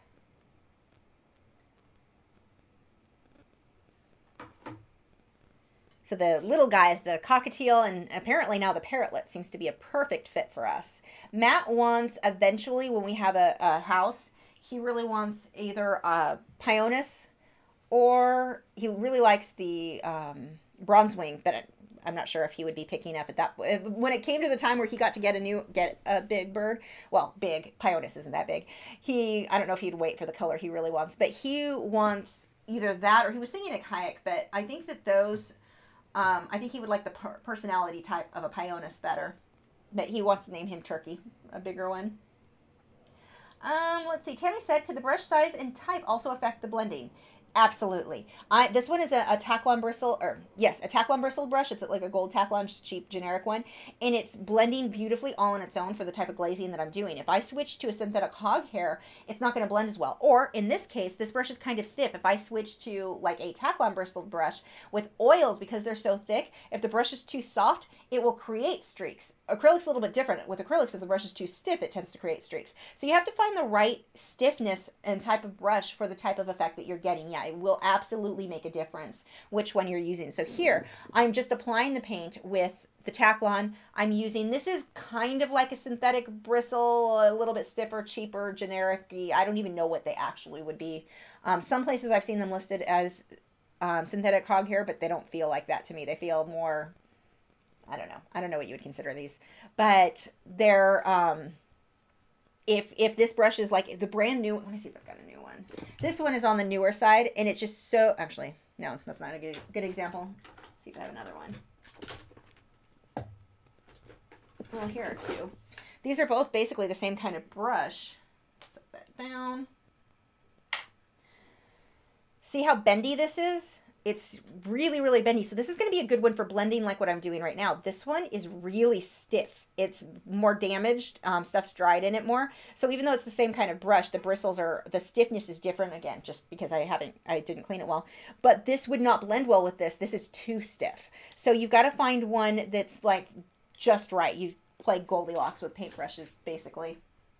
And you want to avoid brushes like, let's see if I've got any in here that are an example of that. I mean, the mop brush would be something similar. I wouldn't want to scoop paint with a mop brush and apply it. It's too soft. It's too bendy. It's not going to work right for oils. When SG said, my aunt I can't talk. Aunt had a blue and gold macaw for over 20 years. His name was Dopey. He was in a divided cage with a cockatoo. Me as a kid said they were in the barn. Yep, oh wait, I just read. I skipped that. He was in a divided cage, pretty bird, and grabbed him through the shared wall. Oh no! Yeah, I didn't want to, like, Chicken and Nugget, even though he's like the size of a hummingbird, they're known for being more aggressive. So like I can't even don't want the cages, not that they would easily do that, but I don't want the cages touching because I'm afraid that Nugget would grab Chicken's toes.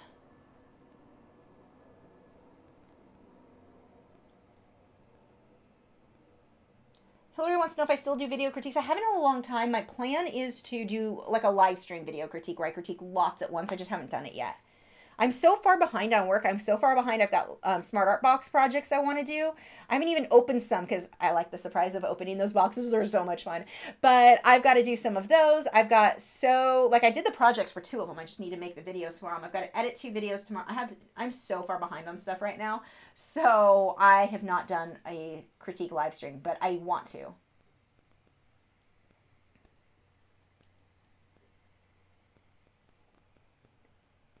Let's see.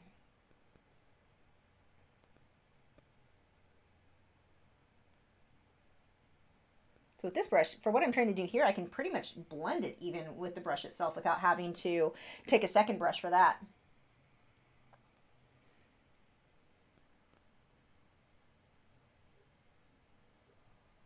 Now this brush, one of the things, again, going back to the brush size, this brush is so soft and bendy, I'm not actually having enough paint come off the brush onto the canvas for this area. It's not sticking well enough, so I'm going to need to switch probably to a slightly more stiff brush. And here, this is actually okay now. And for me, it's not something where I'm like, okay, this is what I'm doing. I know for certain this is the brush I need for this technique. A lot of it comes down to, I tried this brush, didn't do what I wanted. I wish this brush was stiffer, so I grabbed a brush that is stiffer. As we asked if Nugget is bigger than Chicken, no. Nugget's about the size of a hummingbird, where Chicken is a cockatiel. So Chicken is way bigger. Marilyn asked if Nugget is a lovebird. No, he's not. He's a parrotlet. They're much smaller. They're shaped like a lovebird, but much, much smaller. Less common. You don't see them as often. Like, I'd actually never seen one in a store. I'd never seen one in person before. I didn't realize how small they were, because when you see videos of them or you see photos of them, they look bigger. Like, even in all the photos I had posted so far of Nugget, he looks way bigger than he is. I can't get one where you can really see. He is tiny, tiny. So cute.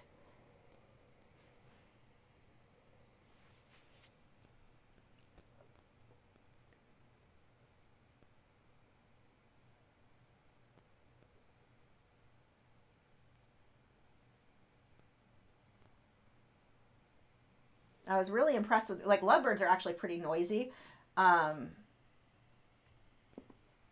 Nugget is super quiet. Like, his chirps are adorable. Like, they're so quiet. He chirps a lot, but they're very quiet. I think I've had finches that were noisier than he is.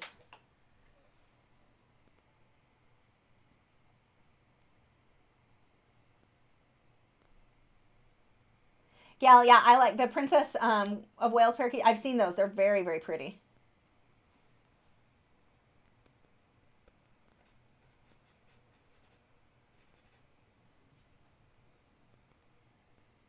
Yeah, we've considered several birds around that size for Matt when he realized he needed to get his own bird because I apparently stole his. So he was looking at a lot of different birds around that size. Ringneck parakeets and like just a bunch of different ones he's been researching. With Matt, he's going to love any of them. He's a huge, huge animal lover. I don't think he's super picky as long as he gets his bird. It still cracks me up, though. Anytime that bird comes anywhere near me, Matt's scooping him up. Get away from her! He's so worried. He doesn't even, like, when I was in the room taking care of Chicken, he's like, stop talking to him. He's going to hear your voice and bond to you. I'm like, that's not going to be I'm not in contact with him, so it'll be fine. My voice alone won't do it. Because we think that's one of the things why Chicken liked me so much, my voice being high-pitched. He likes to mimic me.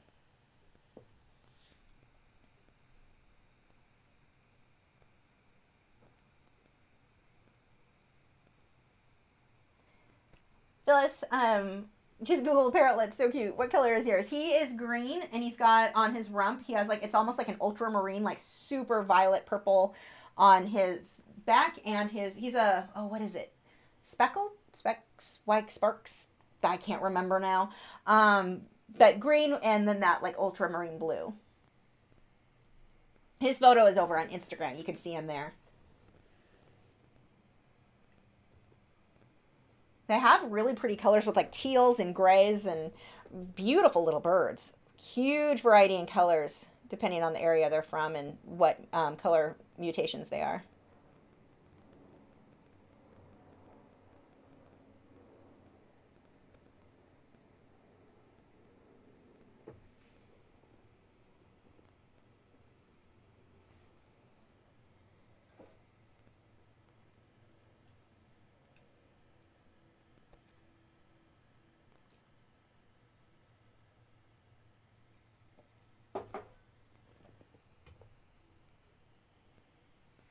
Marlene said she tried to breed the parrotlets once and had no luck with them. I've never tried. We used to breed lovebirds when I was a kid.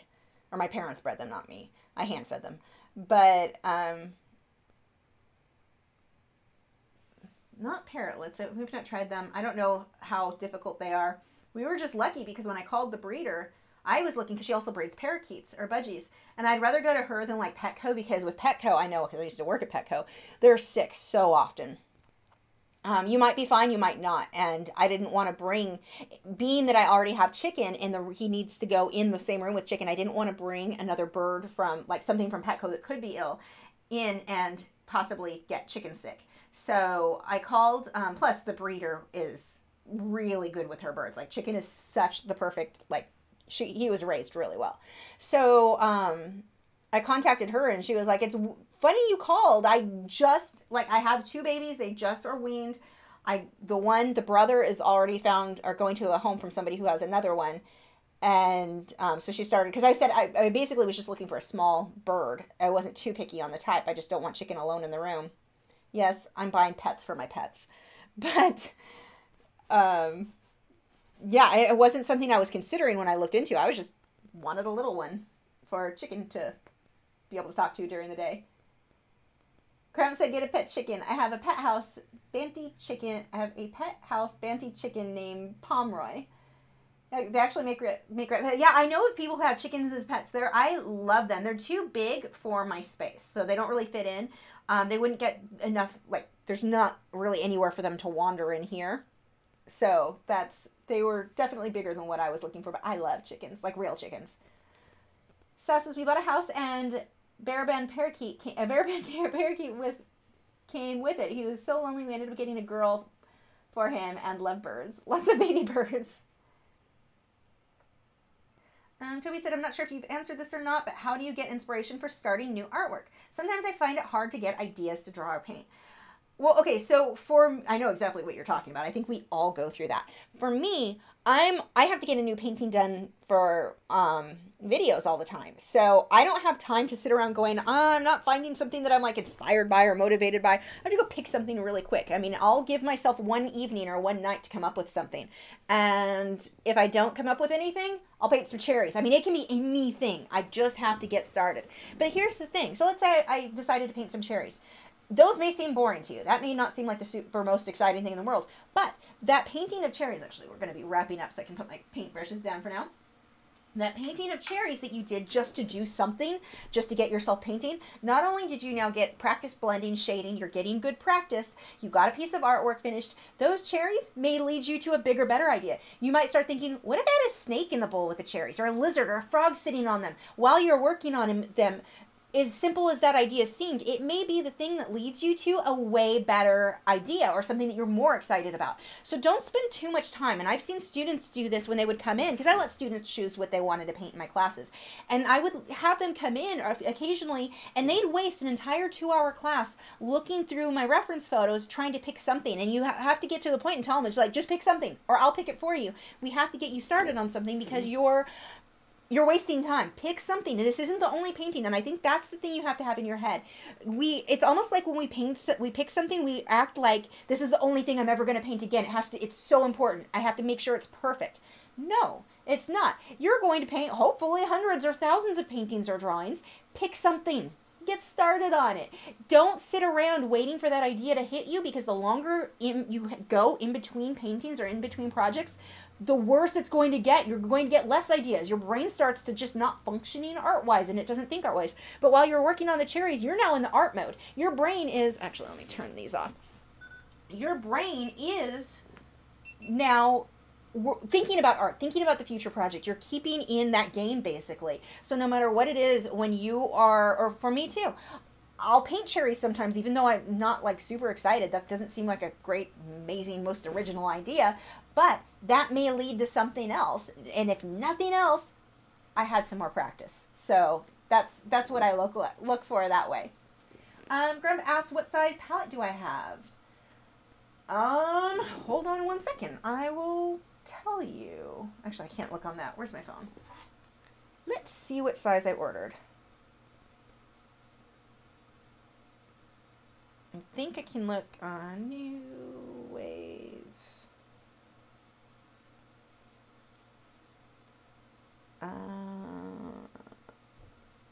Nope. Who did I order it from? Okay, let's do it this way. I don't remember off the top of... Actually, you know what would be faster? Let me grab a measuring tape measure.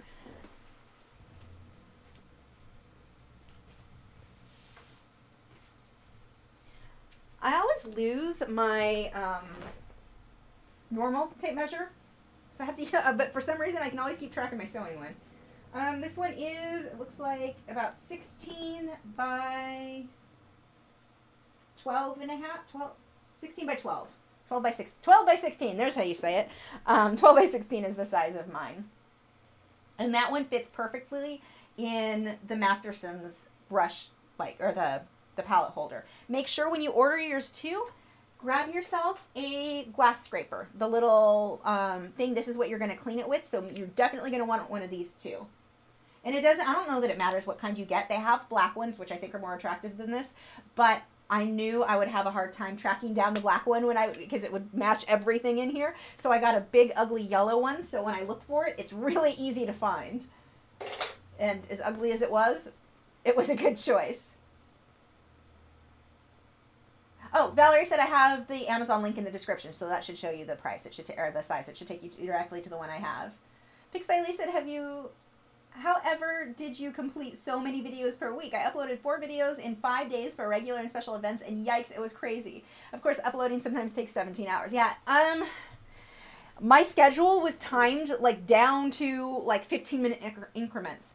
I did not have any free time at all. Like, at all. It was a real problem. And even right now, I'm behind on stuff. So unfortunately, my Thursday night where I normally would want to hang out with a friend, I can't because I'm behind on work right now.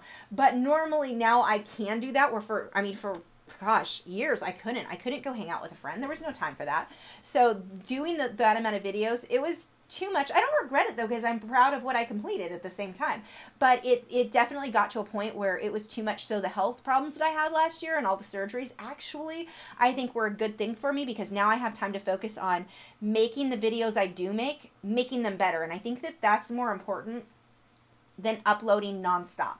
I think that maybe before it was a good thing with the way YouTube was to upload constantly. Maybe that is part of what made me grow to where I was. But I think that now there's more value in putting more time into the individual videos that you do make and making them really, really good and doing like 1 or 2 a week instead of 5 a week. I don't plan to go back to doing that many. That was pretty crazy.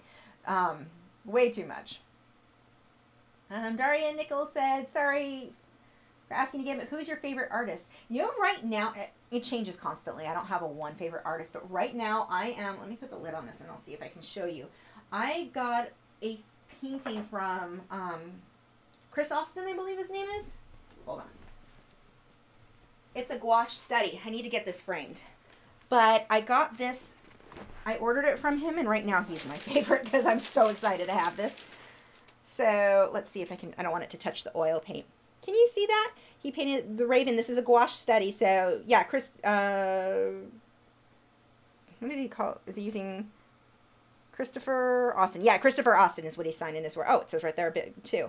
But he's my favorite right now. I actually bought this. This is for my birthday from my husband that I bought. So maybe I should make him frame it. So that's the thing he'll do. But this guy, you can follow him on Instagram. And, oh, I love this right now so much. I love that. Oh, I guess I don't need to put that there. I need to put this somewhere where it won't get messed up. Where is a safe place for this? So yeah, right now, I would say he's one of my favorites. I don't have a single favorite. He's definitely one of my favorites. Huge fan of Brian Holland. His work is amazing. And if you look at his work, you'll actually see where some of mine really easily is influenced by his stuff. Yeah, I mean, I have so many favorites that it would be hard for me to just list one. Let's see.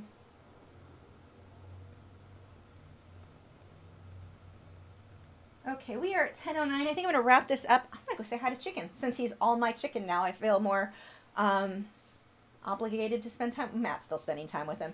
But I'm probably going to go say hi to him. And, oh, gosh, I am so bad about not announcing it. My moderators for today were Joseph Fincham, The Art of Joseph Fincham, and Valerie with Drawing with Fire. She does wood burning, hence the name. Make sure to check out their channels. Actually, Valerie just did a live stream I saw the other day that was pretty cool.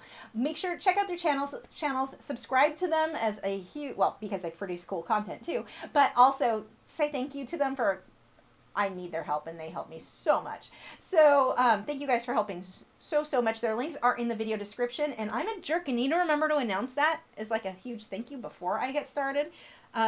Let's see. Jesse asked if that is a frame painting behind me. It is. It's in a plastic bag. That one is Sandman, the one with the turtle, the surreal one. It's getting dropped off at the Frisco City Hall on Friday for the Art in the Atrium display. That one and my sea otter is getting dropped off. Neil Patel Art said, thanks for the advice and tips. I really appreciate it. Your artwork is very inspirational. Thank you. I enjoyed the live stream and hopefully can make it to more in the future. Yay, thanks for joining. Thank you everyone for joining and putting up with me not being able to pronounce anything or say anything right, because I'd say it's one of those nights, but That seems to always be the case when I do live streams. It's so bad. Let's see. Oh, Valerie and Joseph are arguing over whether it's them who is my favorite artist. You know, you guys are all some of my favorite artists. But, you guys are funny. Obviously you're my favorite. That's why you're helping me moderate. Because your art's amazing. Yes? Does that work? It's weird. Do you guys do this? Like, I have friends who are artists who were my favorite artists, and then you end up being friends with them, and for some reason you stop listing them. I do that, like Jason Morgan. I always listed Jason Morgan as one of my favorite artists, and now we're friends, and for some reason, he's still, like, I'm a huge fan. He's still one of my favorites, but for some reason, when I list out favorites, I don't think of listing him. Aliona Nicholson. Do the same thing with her. Like, I would list her before as one of my favorites, and now we're friends, and I don't think to list her, even though she's still one of my favorites. It's weird. It's like when I list out favorite artists, I always, in my brain, is like, I have to list somebody I don't personally know. My brain is funny. Daria says, thanks for the answer. Wish you the best from Mexico. I love Mexico. Let's see. One more. Yeah, so we'll go ahead and wrap up. Thank you guys so much for joining, and I have no idea what next week is, but it'll be, again, same time, 8 p.m. Central Time. It won't be this. I'm one way or another. If it means no sleep, it means no sleep. I'm finishing this tomorrow. So I've got to do that and get some, I need to get the lionfish video up. I'm hoping to have that uploaded for you guys. The lionfish watercolor, the Derwent review, hopefully will be up on Friday, at the very latest Saturday. And on Sunday, I'm hoping to have the digital tablet review up. So this weekend, I should have a couple of videos for you. But thanks again for joining, and I will see you guys. Oh, quick reminder, if you have not already, make sure to sign up for my email newsletter, because YouTube is not notifying people hardly at all when videos do go live. So once a week, I only send it out normally once a week. I update you guys with whatever videos were new, live streams that are coming, that sort of thing. So make sure you are signed up for that newsletter. And if you hate it, you can unsubscribe easily. I don't like to store your information, because turns out I'm not a stalker. But make sure you do that. I should have a link below in the video description. I'll see you guys next week.